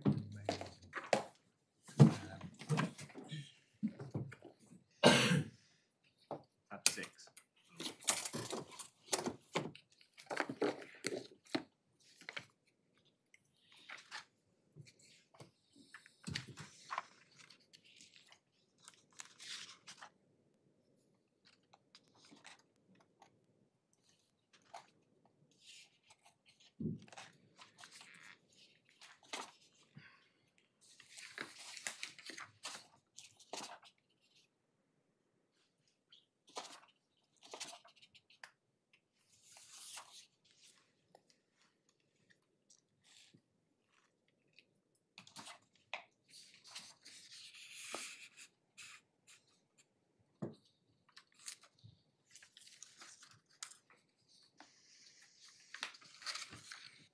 Is it subparagraph 6 you're relying on? Yeah, well, His Lordship read the first 5.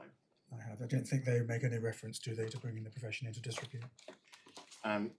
Sorry, it was the two kinds in paragraph 1, but yes, 6 is probably the most apposite to that which we're discussing at the moment. Why does this matter? I mean, the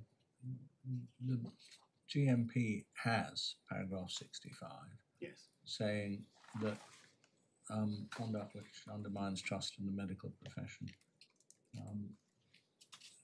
renders you liable to sanction. As to whether its application to these facts is proportionate, that's ground 2. But why does it matter for the prescribed by law whether you go simply to the primary statute or to the statute plus the guidance issued under it? That's the alternative submission that we've made. We've said if you're not happy just looking at section 35, said that for the regulator's perspective, and I'm their mouthpiece for these, their primary position is that section 35 states misconduct, and that should objectively be discernible by your averagely competent practitioner. If you're against me on that, we would say that the combination of section 35, good medical practice and the social media guidance and case law would be enough for an advisor to say this looks as if you might fall foul of undermining public confidence, both in public health and in the profession as a whole. Well, I understand why you say that by reference to confidence in the profession. I'm not sure I understand how you say that the GMP guidance brings in the alternative that you rely on in relation to don't do anything that will adversely affect public health. I mean, I can see that you might say that you don't need it, and this is where your respondent's notice point comes in, because most people would say it's the function of doctors to maintain and promote public health, and therefore anything that's going to undermine public health is self-evidently going to be professional misconduct. But that's the respondent's notice point, for which your respondent's notice would matter. Not all, yes, but also if one looks at the content of what was said, so we have to come back to the facts of this case. In my submission, if you are propagating theories about murder, Bill Gates, 5G, the non-existence of a virus, an overplaying of the problems in China, suggesting that the population will be controlled if there is a vaccine, and this is pre-vaccine. Your Lordship may be interested to know that a view has been taken because of the take-up of the vaccine that it's less profitable to be pursuing this sort of action once the vaccine was available. But this is prior to the vaccine being available. And that's why it was regarded as so egregious by the regulator, because it was putting people off before there was a solution in place. It was warning them against looking at vaccination as a way out of pandemic, and it was in fact denying the fact of a pandemic, which flew in the face of government advice, flew in the face of the advice of the chief medical officer, who is himself a doctor and on the medical register.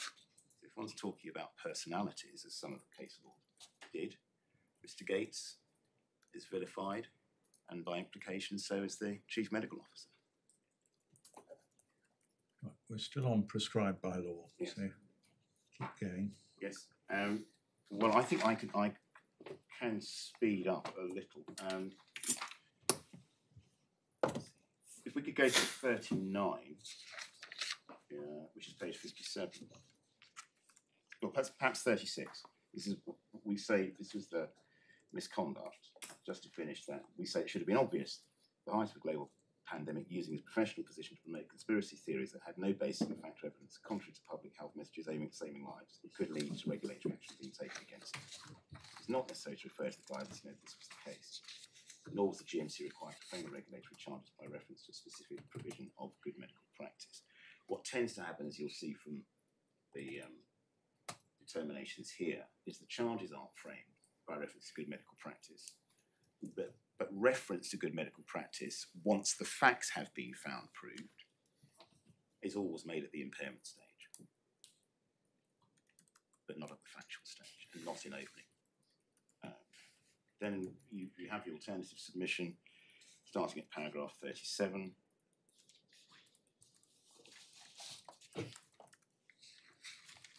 We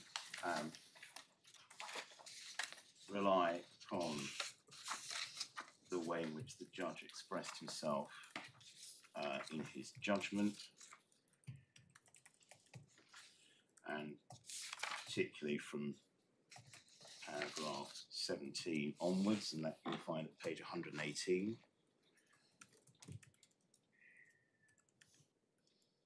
Where the judge says this: the obligation within paragraph 65 of good medical practice to maintain public trust in the medical profession is framed in general terms. The social media guidance confirms the obligation applies when using social media such as YouTube, and also makes clear that serious or persistent failure that presents a risk to public trust in doctors can be misconduct. That is the only sensible way to understand the statement that such action will put your registration at risk. Although the obligation is stated generally, in the context of the regulation of the profession, that is sufficient for the purposes of the prescribed by law condition. Standards such as paragraph 65 of good medical practice reflect the general body of obligations attaching to the profession and are capable of being readily understood by members of that profession, and certainly with the assistance of appropriate advice. And then he deals with the fact that there is a specific reference to paragraph 65, but in his view, on the facts of this case, he did not think that was an error of substance, but it's right to say, by implication, he thinks it is an error not to charge in future by reference to good medical practice. Our submission is that that would place quite a constraint if there were novel misconduct that wasn't covered by good medical practice. What then is the regulator to do? It could be quite egregious, but something that nobody has ever predicted a doctor might do.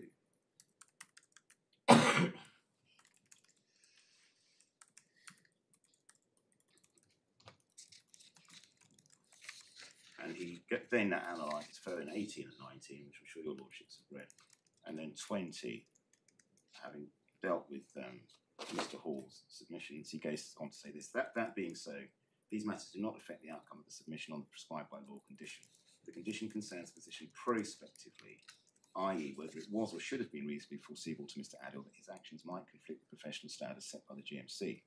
On the facts of this case, taking account of paragraph 65 of good medical practice and the GMC's social media guidance, the answer to this question is yes.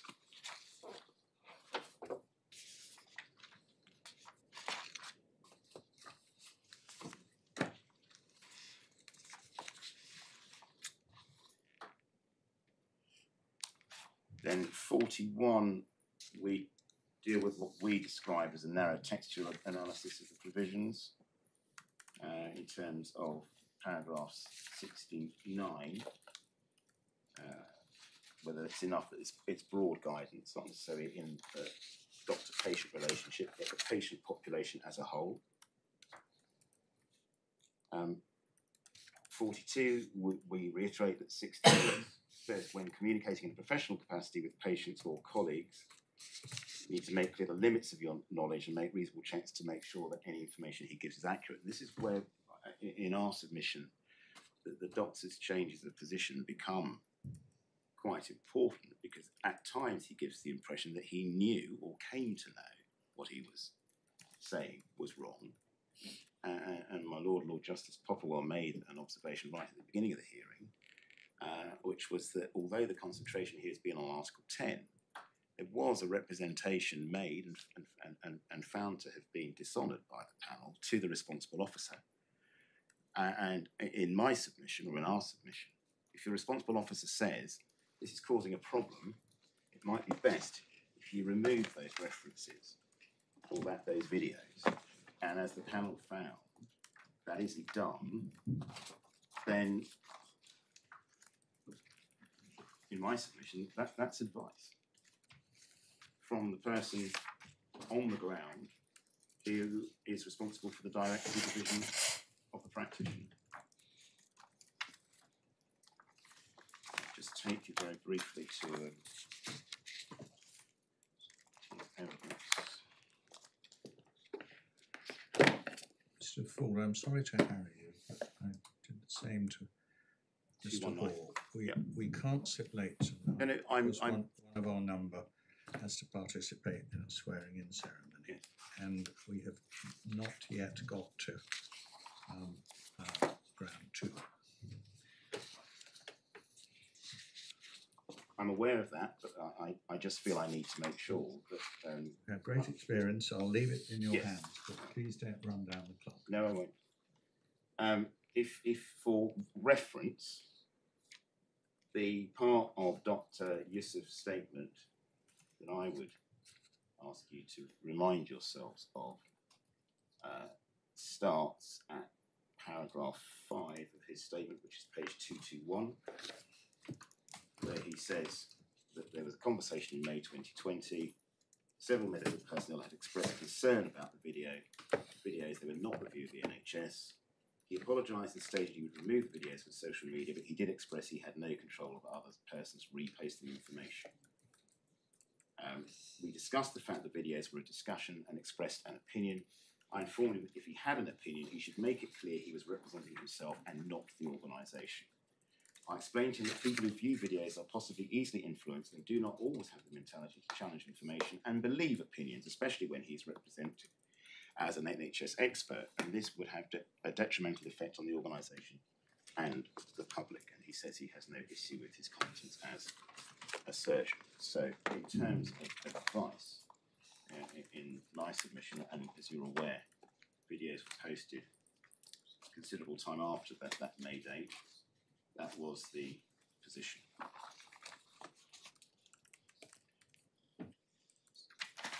Proportionality, if I could assist you on the first ground. Yes. Begins at page 59, my Lord.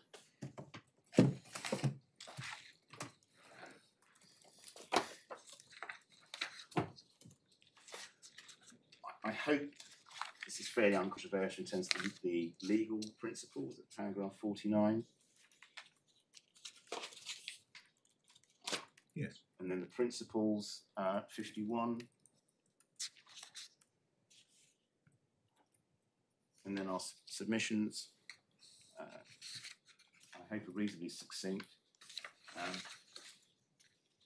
The judge gave reasons which we adopt between paragraphs 21 and 30, 37 and 41, and then we've got the pagination for you for stating that the sanction was not disproportionate. He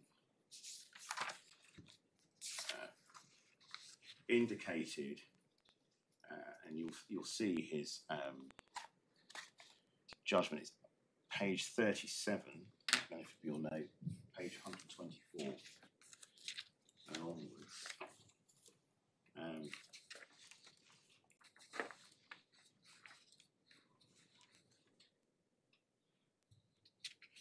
In 38, he says this: it's clear from the determination on sanction that when deciding what sanction to apply, the tribunal had well in mind that Mr. Adil had been subject to an interim suspension order. That matter is referred to by both counsel for the GMC and Mr. Adil himself. See the sanction determination at paragraphs 11 and 31. Then it quotes their conclusions. And the judge says this, just below paragraph 71. This decision, page 125, rested on careful consideration of the GMC's sanctions guidance. The decision is entirely consistent with that guidance, including paragraph 22, which concerns the significance attaching to interim suspension orders. And I've read that to you already. And 40, considered in the round, the tribunal's decision on sanction is entirely consistent with the sanctions guidance, and the tribunal's reasons fully explain why a sanction of 6 months suspension from register of practitioners was appropriate. Having regard in particular to paragraph 68 of the determination on sanction, in particular the conclusion that Mr. Adil's fitness practice was currently impaired, I'm satisfied the tribunal's decision that there should be a 6 month suspension was one properly available to it. The tribunal did not refer to Mr. Adil's new employment, but it did not need to do so. The key conclusion for this purpose too was the conclusion that fitness to practice was currently impaired. The point advanced concerning risk to patients is a false trail. It is clear from the tribunal's reasons that it did not consider this to be material to the sanction decision. The suspension was not imposed on account of any such risk, but rather as a way of addressing the need to maintain public trust in medical practitioners. And then he deals with the suspension, the immediate suspension, and it would appear untroubled by that. And then in our submissions, if you'd be kind enough to turn back to page 61, 53 deals with the judgment I've just taken you to. You say this at 54, the tribunal were in the best place to assess what was required to maintain public confidence, and the judge was right to attach weight to its evaluation of the substance of the complaint, so far as it affected professional standing. The tribunal's determination on impairment relied upon careful consideration of the nature of the appellant's comments and the context in which they were made, and there are 5 points made there.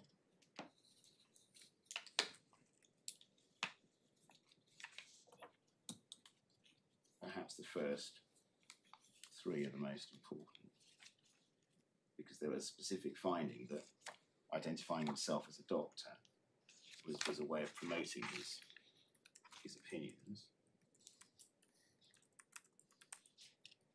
And then if you go over the page,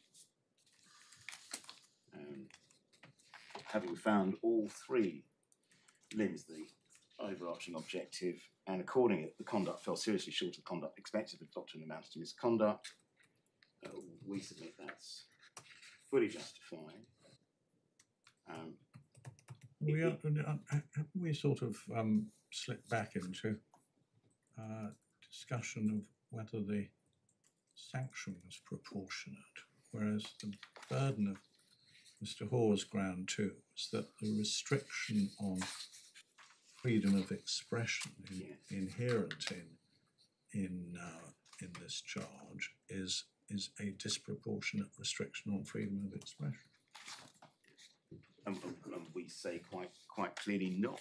I know you say quite clearly not, but it would be more helpful if you explain why not.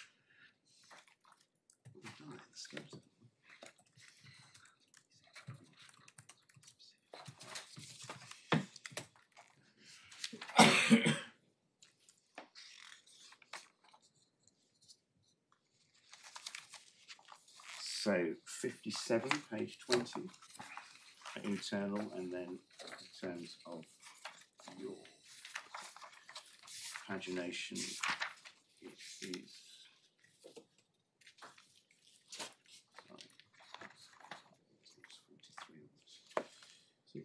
62, I'm grateful.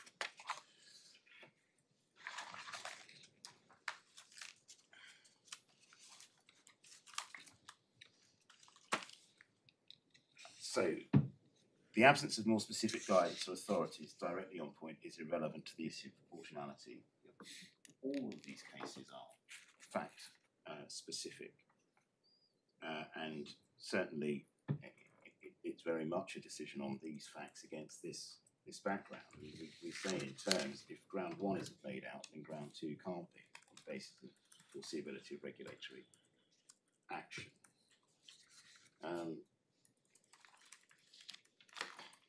We don't really understand the assertion about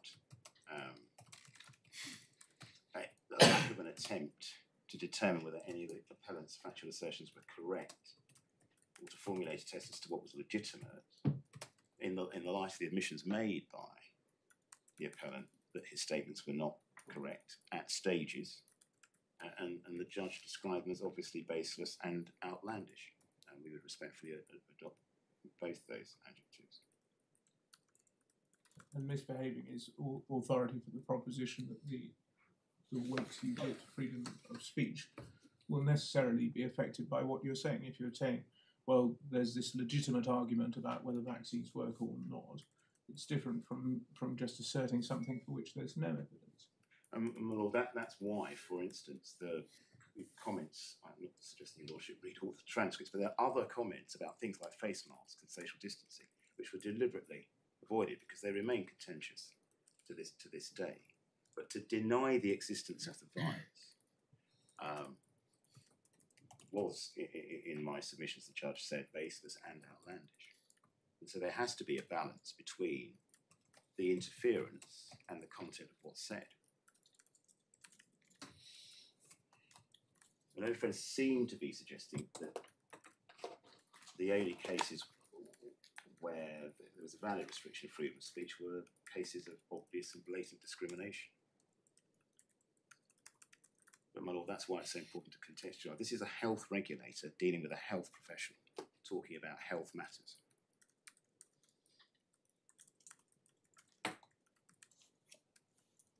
Did you say that the statement that the virus is a hoax and doesn't exist tends to be injurious to public health because those who view the video think, well, it doesn't matter what I do then. Don't have to follow the guidance. I don't have to follow the medical. In effect, it remains to be seen what Lady Hallett makes of government's actions, but we were told continuously that the government were following the science.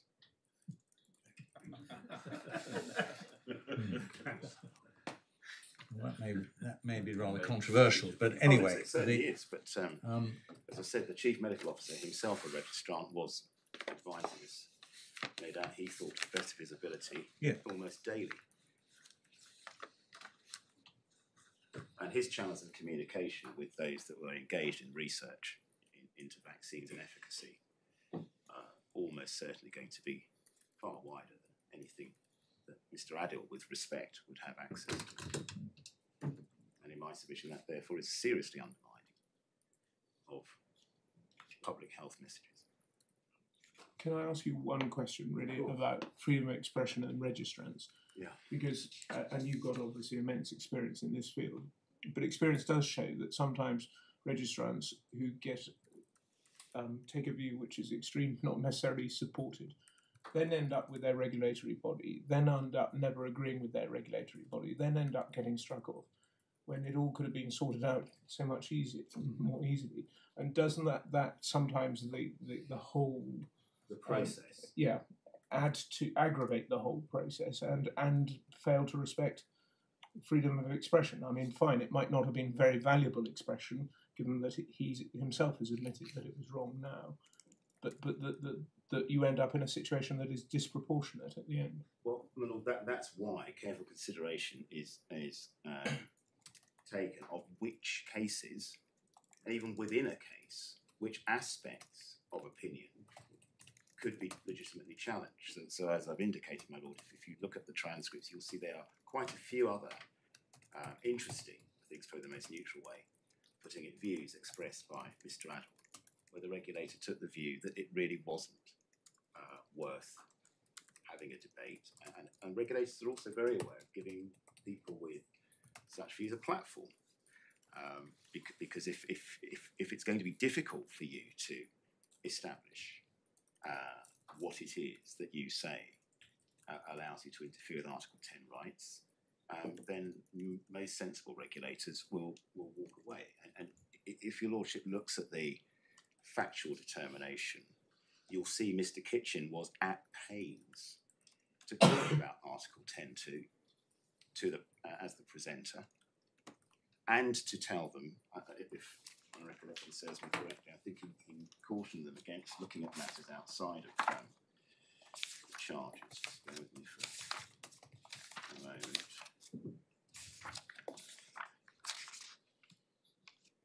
So right at the beginning, I think when they're looking at the tribunal's approach, page 139 rule. Standard of proof 15. Legally qualified chair, in mind of the tribunal, Mr. Kitchen had drawn its attention in his opening submission to the important issue of freedom of expression, and particularly the provisions of the European Convention on Human Rights, Article 10. It was important in the context of this case. Mr. Kitchen referred the tribunal to the case of White v GMC, which concerned restrictions imposed upon adopted use of social media by interim orders tribunal. However, as part of the judgment, Mr. Justice Stubb provided a useful review of the issue of freedom of expression. He made it clear that although Article 10 provides a broad right to freedom of expression, it is not an absolute right, but is qualified. One of the qualifications specifically identified within Article 10 is the legitimate aim of pursuing public safety and the protection of health. The learned friend talks about reputational damage, but it's in there. It's very much highlighted. And then you've got some other advice which is irrelevant. And I believe that was reiterated at the impairment stage. So if your lordship goes to page 155,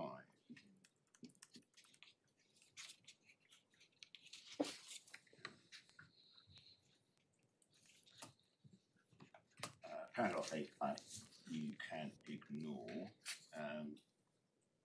but 9, relevant paragraphs of good medical practice, social media guidance, statutory overarching objective in the sanctions guidance, proportionality, that's in relation to clinical matter. Then in relation to Article 10, again, he reminded them in paragraph 22 at page 156.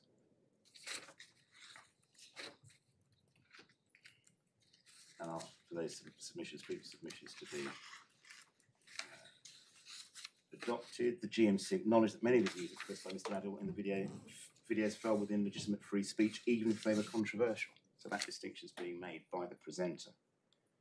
However, the views in paragraph 2, and that's if the charges went well beyond this and amounts to misconduct.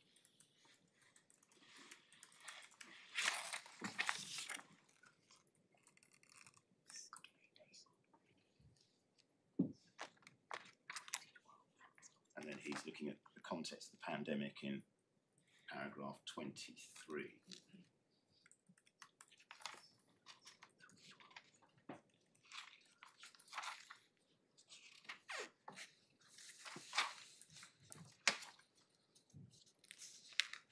Then when they give their reasons at page 164, they in paragraph 69 specifically acknowledge provisions of the European Convention on Human Rights, Article 10, mindful that everyone, including doctors, have freedom of expression. However, although Article 10 provides a broad right to freedom of expression, it's not an absolute right, but is qualified. One of the qualifications specifically identified within Article 10.2 is the legitimate aim of pursuing public safety and protection of health. The tribunal bore in mind that numerous potentially controversial comments have been made by Mr. Adil in the videos that have not been brought by the GMC to form part of any allegation. They included, for example, opinions on mask wearing, the discharge of elderly patients from hospitals.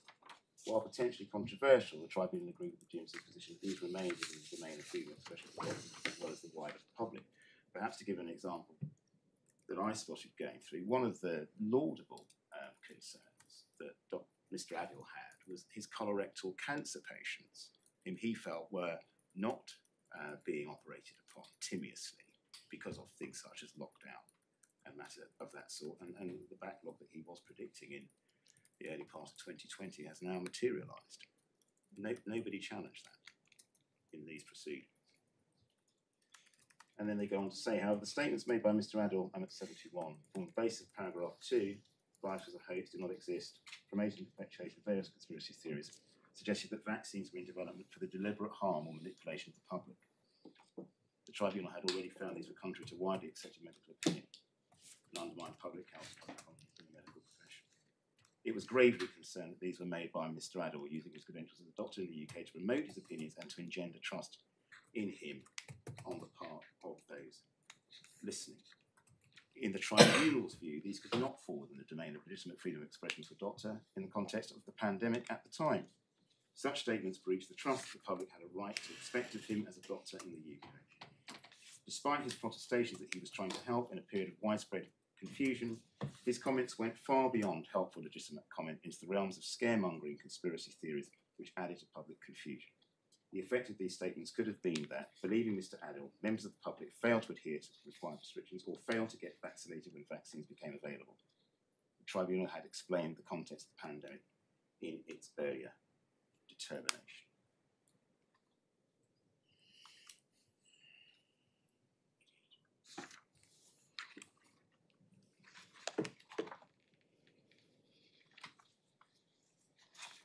Mindful of the time. I think I've dealt with sanction at the beginning because we started with round 3. So, my Lord, if I can assist you or your lordships or any other, I should sort of ask behind me if there's anything I've omitted to say. Yes, of course.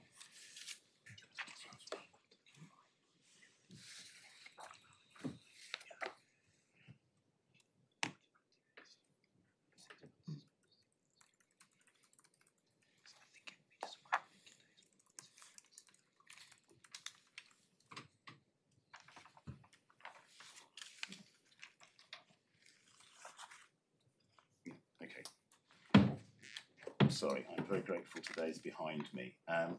There's a concern that the impression may have been given that when the 6-month, I'm sorry, we're back to this, suspension was imposed under section 35, because it's a direction to the registrar, that the section 38 immediate suspension, which runs during the currency of the appeal, 28-day appeal period, but then continues if you do appeal, until the appeal is resolved, is an automatic order.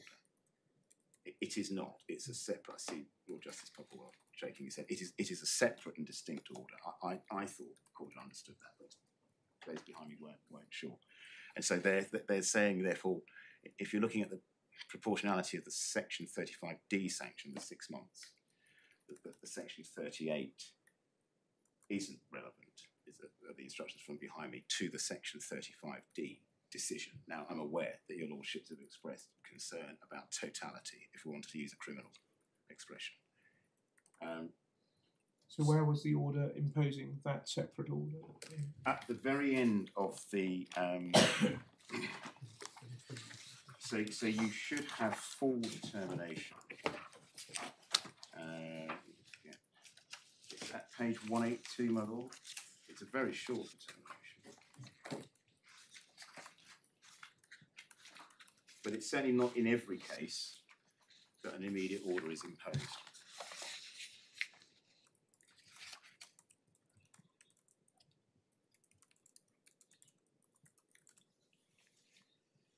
So it looks, as paragraph 3, as if it was necessary to uphold public confidence in the medical profession, and a submission made that there's a risk of repetition. Then you've got Mr. Adil's submissions. And then 9, it says the tribunal has exercised its own judgment, taking account of the principle of proportionality. The tribunal was borne in mind it may impose an immediate order where it's satisfied it's necessary for protection of members of the public or otherwise in the public interest or in the best interest of the practitioner. I mean, clearly the third one doesn't apply. It's also considered immediate order may be particularly appropriate where there was a risk to patient safety or need to protect public confidence in the profession. So they say there's no risk to patient safety, but the tribunal made serious findings of misconduct, significant concerns about the impact of the conduct on public health and public confidence in the profession. balance the public interest of Mr. Adil's own personal interest and consider whether it's appropriate to return an otherwise competent surgeon to practice pending the substantive determination taking effect. On balance, the tribunal considered the maintenance and promotion of public confidence in the profession could not be assured by Mr. Adil being permitted to return to unrestricted practice pending the conclusion of any appeal he may choose to lodge. The tribunal therefore determined the immediate order suspension was necessary in order to protect public confidence in the medical profession. So then he's suspended under section 38. And was there any appeal against this immediate order?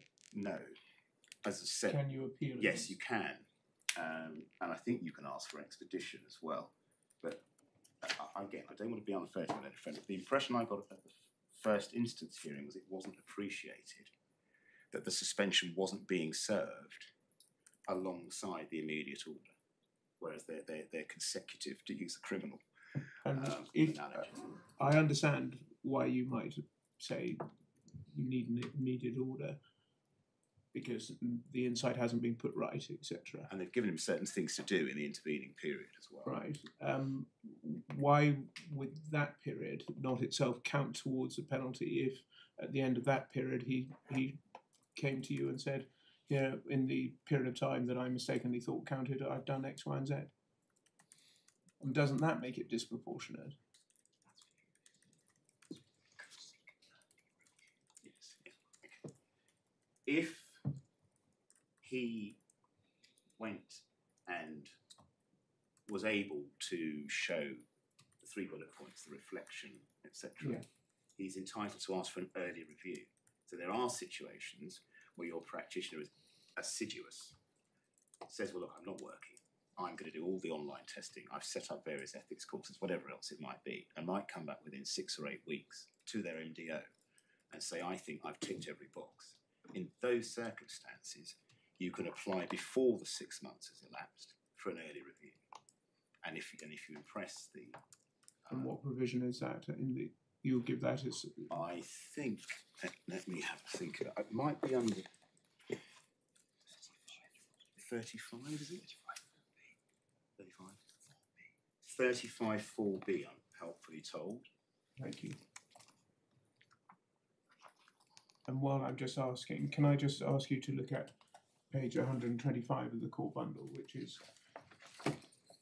where the interim sections guidance is very helpfully set out. And just to go back to ask you these questions about it. It's paragraphs, it's just about paragraph 40 it's set out. And this is the GMC's current interim sanctions guidance, and it says the tribunal should not give undue weight to whether the doctors had an interim order, and it says, first of all, because it makes no findings of fact. That doesn't itself engage with whether or not there has in fact been a deterrent sentence overall served. And similarly, it then says, and its test for considering whether to pose an interim order is entirely different. Of course, but that, again, is neither here nor there to the fact that if you're looking to preserve the reputation of the profession and to punish someone so that everyone knows not to do it, the punishment might be served by the interim order. So is this reliable interim guidance? Well, I think the difficulty is, my lord, that at the time the interim order was made, there is no decision on the facts. So theoretically, the practitioner could turn up to an FTP hearing and be acquitted on everything or get out at half time. If, however, there are findings of fact adverse to the practitioner, that's when the fact-finding tribunal, in possession of all of the facts and all of the aggravating factors and all of the mitigating factors, can then decide on appropriate sanction. I accept it's not clear on the face of the determination. They took it into account only to reject it, for instance. But my lord, I would respectfully suggest that that section is accurate in the sense that certainly those who do the work are aware and we're very astute to what an interim orders tribunal can do as against an FTP. And in fact, quite often, the FTP, in fact, I think almost always, do not have the interim orders tribunal transcripts. Sometimes the allegations have changed. Sometimes charges are modified as a result of evidence. Witnesses don't come up to proof. So you might have a witness statement from a complainant, about an allegation of sexual impropriety given to the GMC. A year later, you get the police statement. They're entirely inconsistent. You cross-examine on that basis. The panel, even on abundance of probabilities, very rare this, find the complainant not necessarily convincing, and the doctor hears no more of it. So it's a very different exercise. But if you get an allegation of, let's say, 3 allegations of sexual impropriety, the risk assessment that's made is, I can't tell whether these patients are telling the truth or not, but I can't risk this doctor having access to patients until. Well, I think we're going back to the argument with which you began. I think we've got that. We would be grateful if Mr. Mant and then Miss Laurent would agree a list of the orders that were made in this case, not whether they were a good idea, bad idea, nothing like that. Date, order made, page reference in the bundle, statutory section under which the order was made.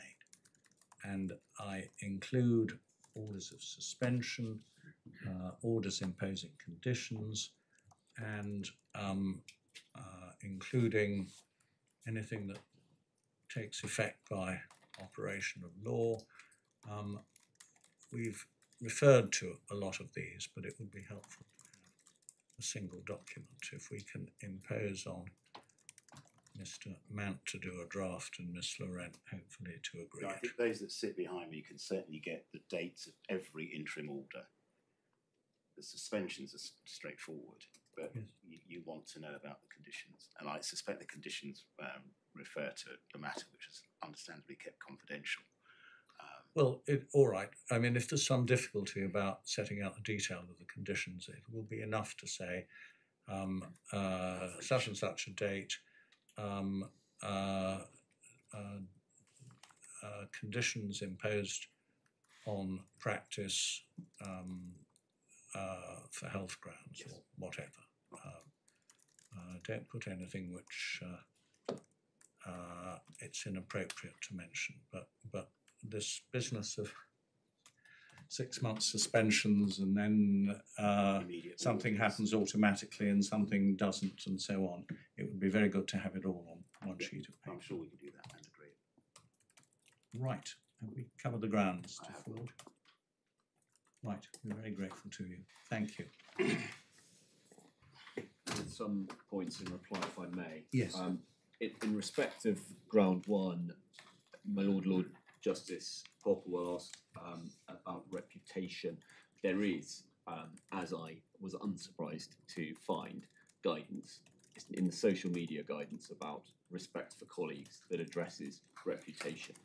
You may not need to just give them the time. If I can just give you the reference, it's 482 in the appeal bundle, and it says, you'll find it when you go to it, but you must not bully, harass, make gratuitous, unsubstantiated or unsustainable comments about individuals online. When 16, when interacting with or commenting about individuals or organisations online, you should be aware that postings online are subject to the same rules of copyright and defamation as written or verbal communications. Now that's easily provides a sufficient legal and foreseeable basis for it to be clear, as it was to Mr. Khan, the barrister, that those were not permitted by the guidance. And would posts that the barrister didn't exist impugn the professional reputation of those who were publicly saying that it did, and this was why action had to be taken? Well, I submit that is a considerable stretch, if I may. And if I may go back to the case of Morris in France, which I'm very grateful to my old friend Mr. Mann for finding this, and it is helpful. It's not right to say, as I hope your lordships remember, that I said it would be acceptable for a lawyer to deduce personally a judge. I didn't say that. In fact, I expressly said that probably goes well beyond what it would be appropriate to do. But in fact, this case, this Strasbourg case, and your lordships will have an opportunity to read it in due course, makes very clear that there are limits for lawyers in respect of the commentary that is appropriate on cases and on judges trying those cases. And it will probably not come as a great surprise to see the way in which the Strasbourg court put it in 2016 in relation to France, because essentially they reiterate, they make the observation at finding at paragraph 134 that lawyers are entitled to comment in particular on the administration of justice, provided their criticism does not overstep certain bounds. The bounds lie in the usual restrictions of conduct of the members of the bar, dignity, honour and integrity and respect for the fair administration of justice.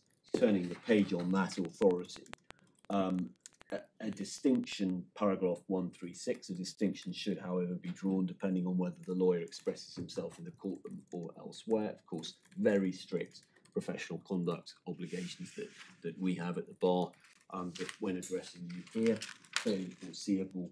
The next paragraph, lawyers have the duty to defend their clients' interests zealously, and talks about duties and then it turns to remarks made outside the courtroom, and there really we do have quite a direct analogy with the comment about denying the virus and whether or not that went to the reputation of those who say there was a virus. Now, inevitably, if one is commenting on a matter of public affairs and one says, in fact, it is very common, including for professionals, to talk in terms and say, accuse political leaders of lying or misrepresenting the truth. That is common political parlance.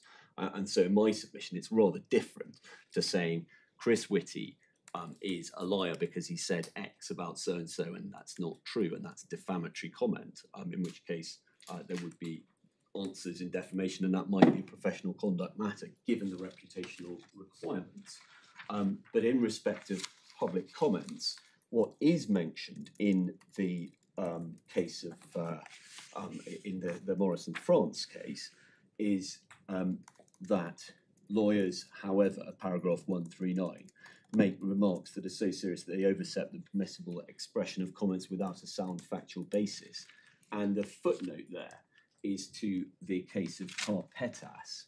Maloney Jr. very kindly found me a very short, just in the time available, I'm sure we can get the report, but just to say the context of that, Mr. Carpetas had insinuated that the prosecutor and judge had taken bribes from his assailant on account of the remarks he made about them, the Office for the Investigating Judge, and subsequently in the context of proceedings, fined them. That is a world away from saying a matter of public, as a matter of public record, whether or not a virus exists. A statement of that nature made in a public broadcast. It is a very different situation. There's obviously a duty when lawyers are concerned and they're criticising within the appropriate bounds a judgment. Sometimes it happens to be judges or the administration of justice, and they make up a false allegation about an individual. That's just not what this is. And again, Professor Whitty came up. Again, Professor Whitty wasn't mentioned. Now, obviously, there are all sorts of people in the government who are making decisions that were heavily criticised, impliedly or expressly, by Mr. Adil, and indeed by many, many others, professionals and others. The simple fact that one of the people in front of the television cameras informing government policy, and I emphasise the fact it was government policy, not simply medical advice, was a doctor, means that somehow that is, how is that, in my submission, that is very far away from being a foreseeable basis on which a restriction could and should be imposed.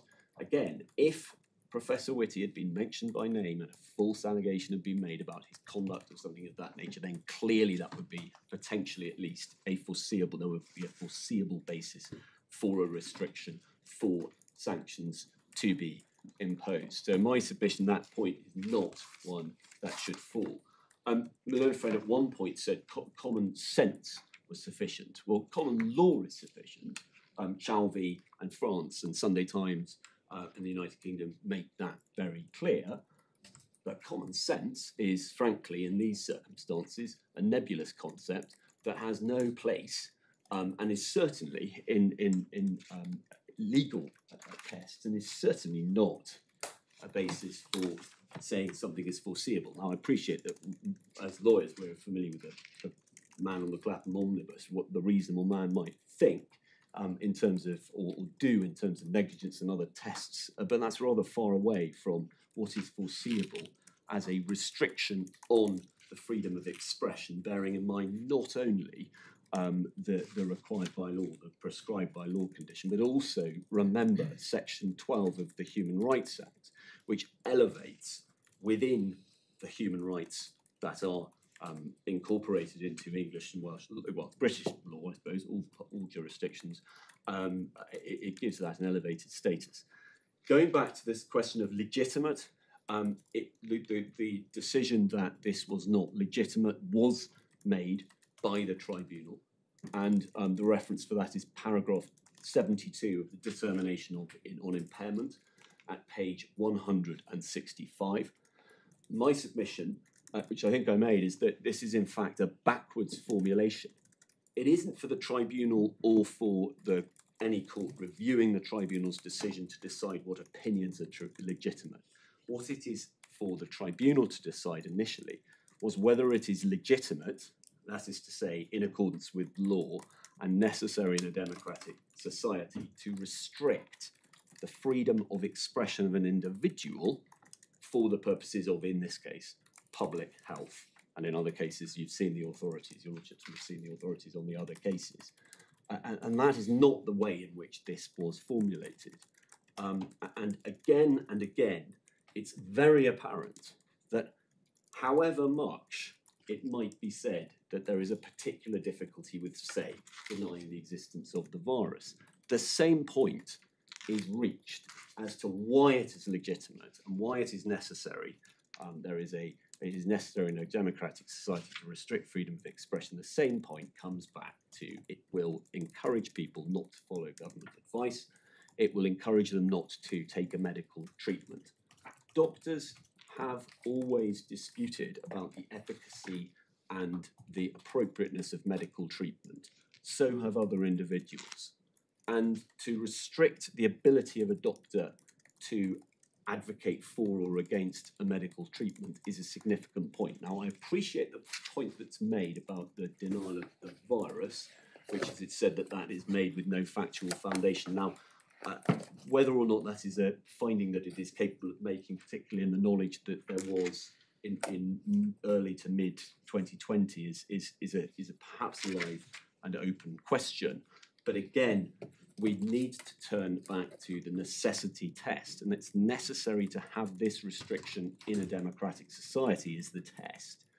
And in my submission, for the protection of health, and that question inevitably, if the outcome is, the desired outcome is that the government's public health, because this is very clearly the basis on which the tribunal made the decision about the need for this restriction.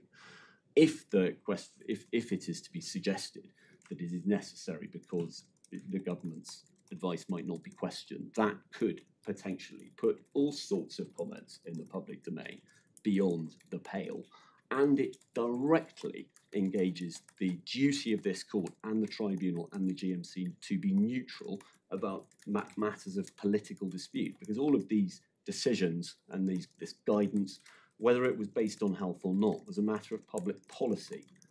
And that's important to bear in mind, particularly in the context of ground 2 in my submission.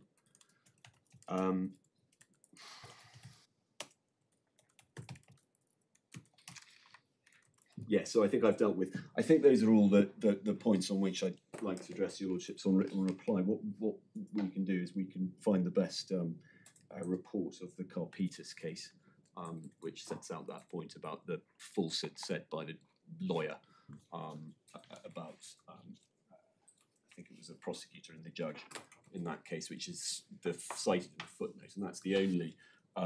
That's perhaps the most relevant point, because its lawyers cannot make remarks that are so serious they overstep the reasonable expression of, or comments without a sound factual basis. And without more, that might appear to be said in all cases, including talking about political or medical or general matters relating to the administration of justice, for example. But in fact, it was a very specific example. And very foreseeable that would engage a restriction on freedom of expression of the individual, my submission.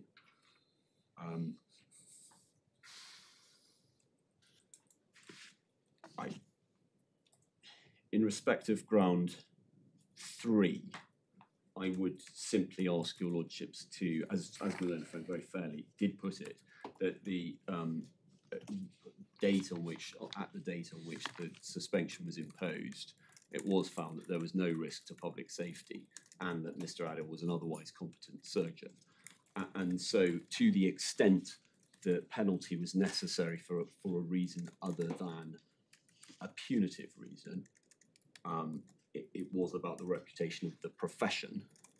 And I, if I may, endorse entirely Lord Justice Dingemans' question about that, as I know it's a provisional question, I'm not suggesting it's more than that, which is that it would be sufficient for a panel ultimately, whether the tribunal or Mr. Justice Swift or your lordships, to say that in other circumstances 6 months, if that's what your lordships consider, might have been appropriate. But now that that is served, it is not necessary to require a further service.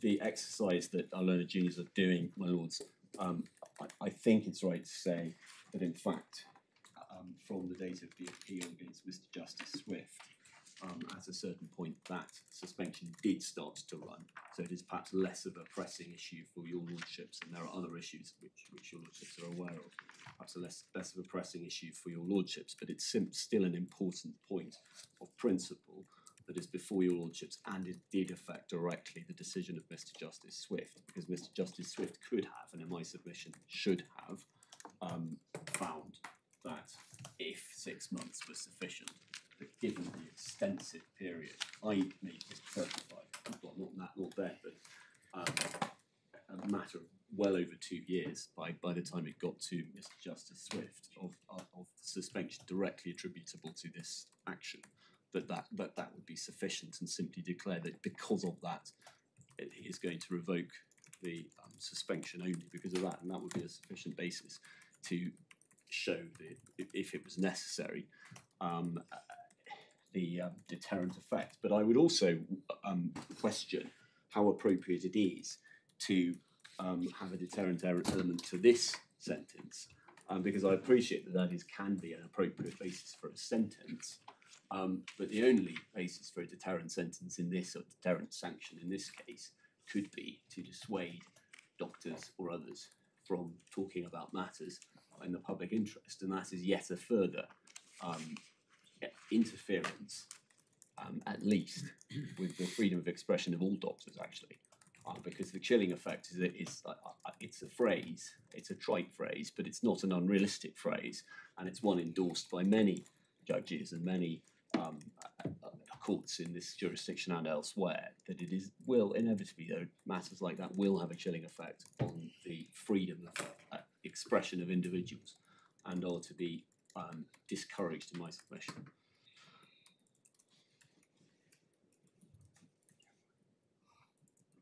Right.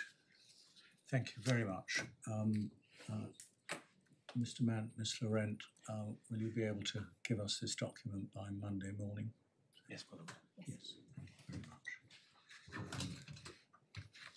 We're very grateful to both teams for their oral and written submissions. We will, of course, reserve judgment. We will let you have that judgment as soon as reasonably practicable. Thank you very much.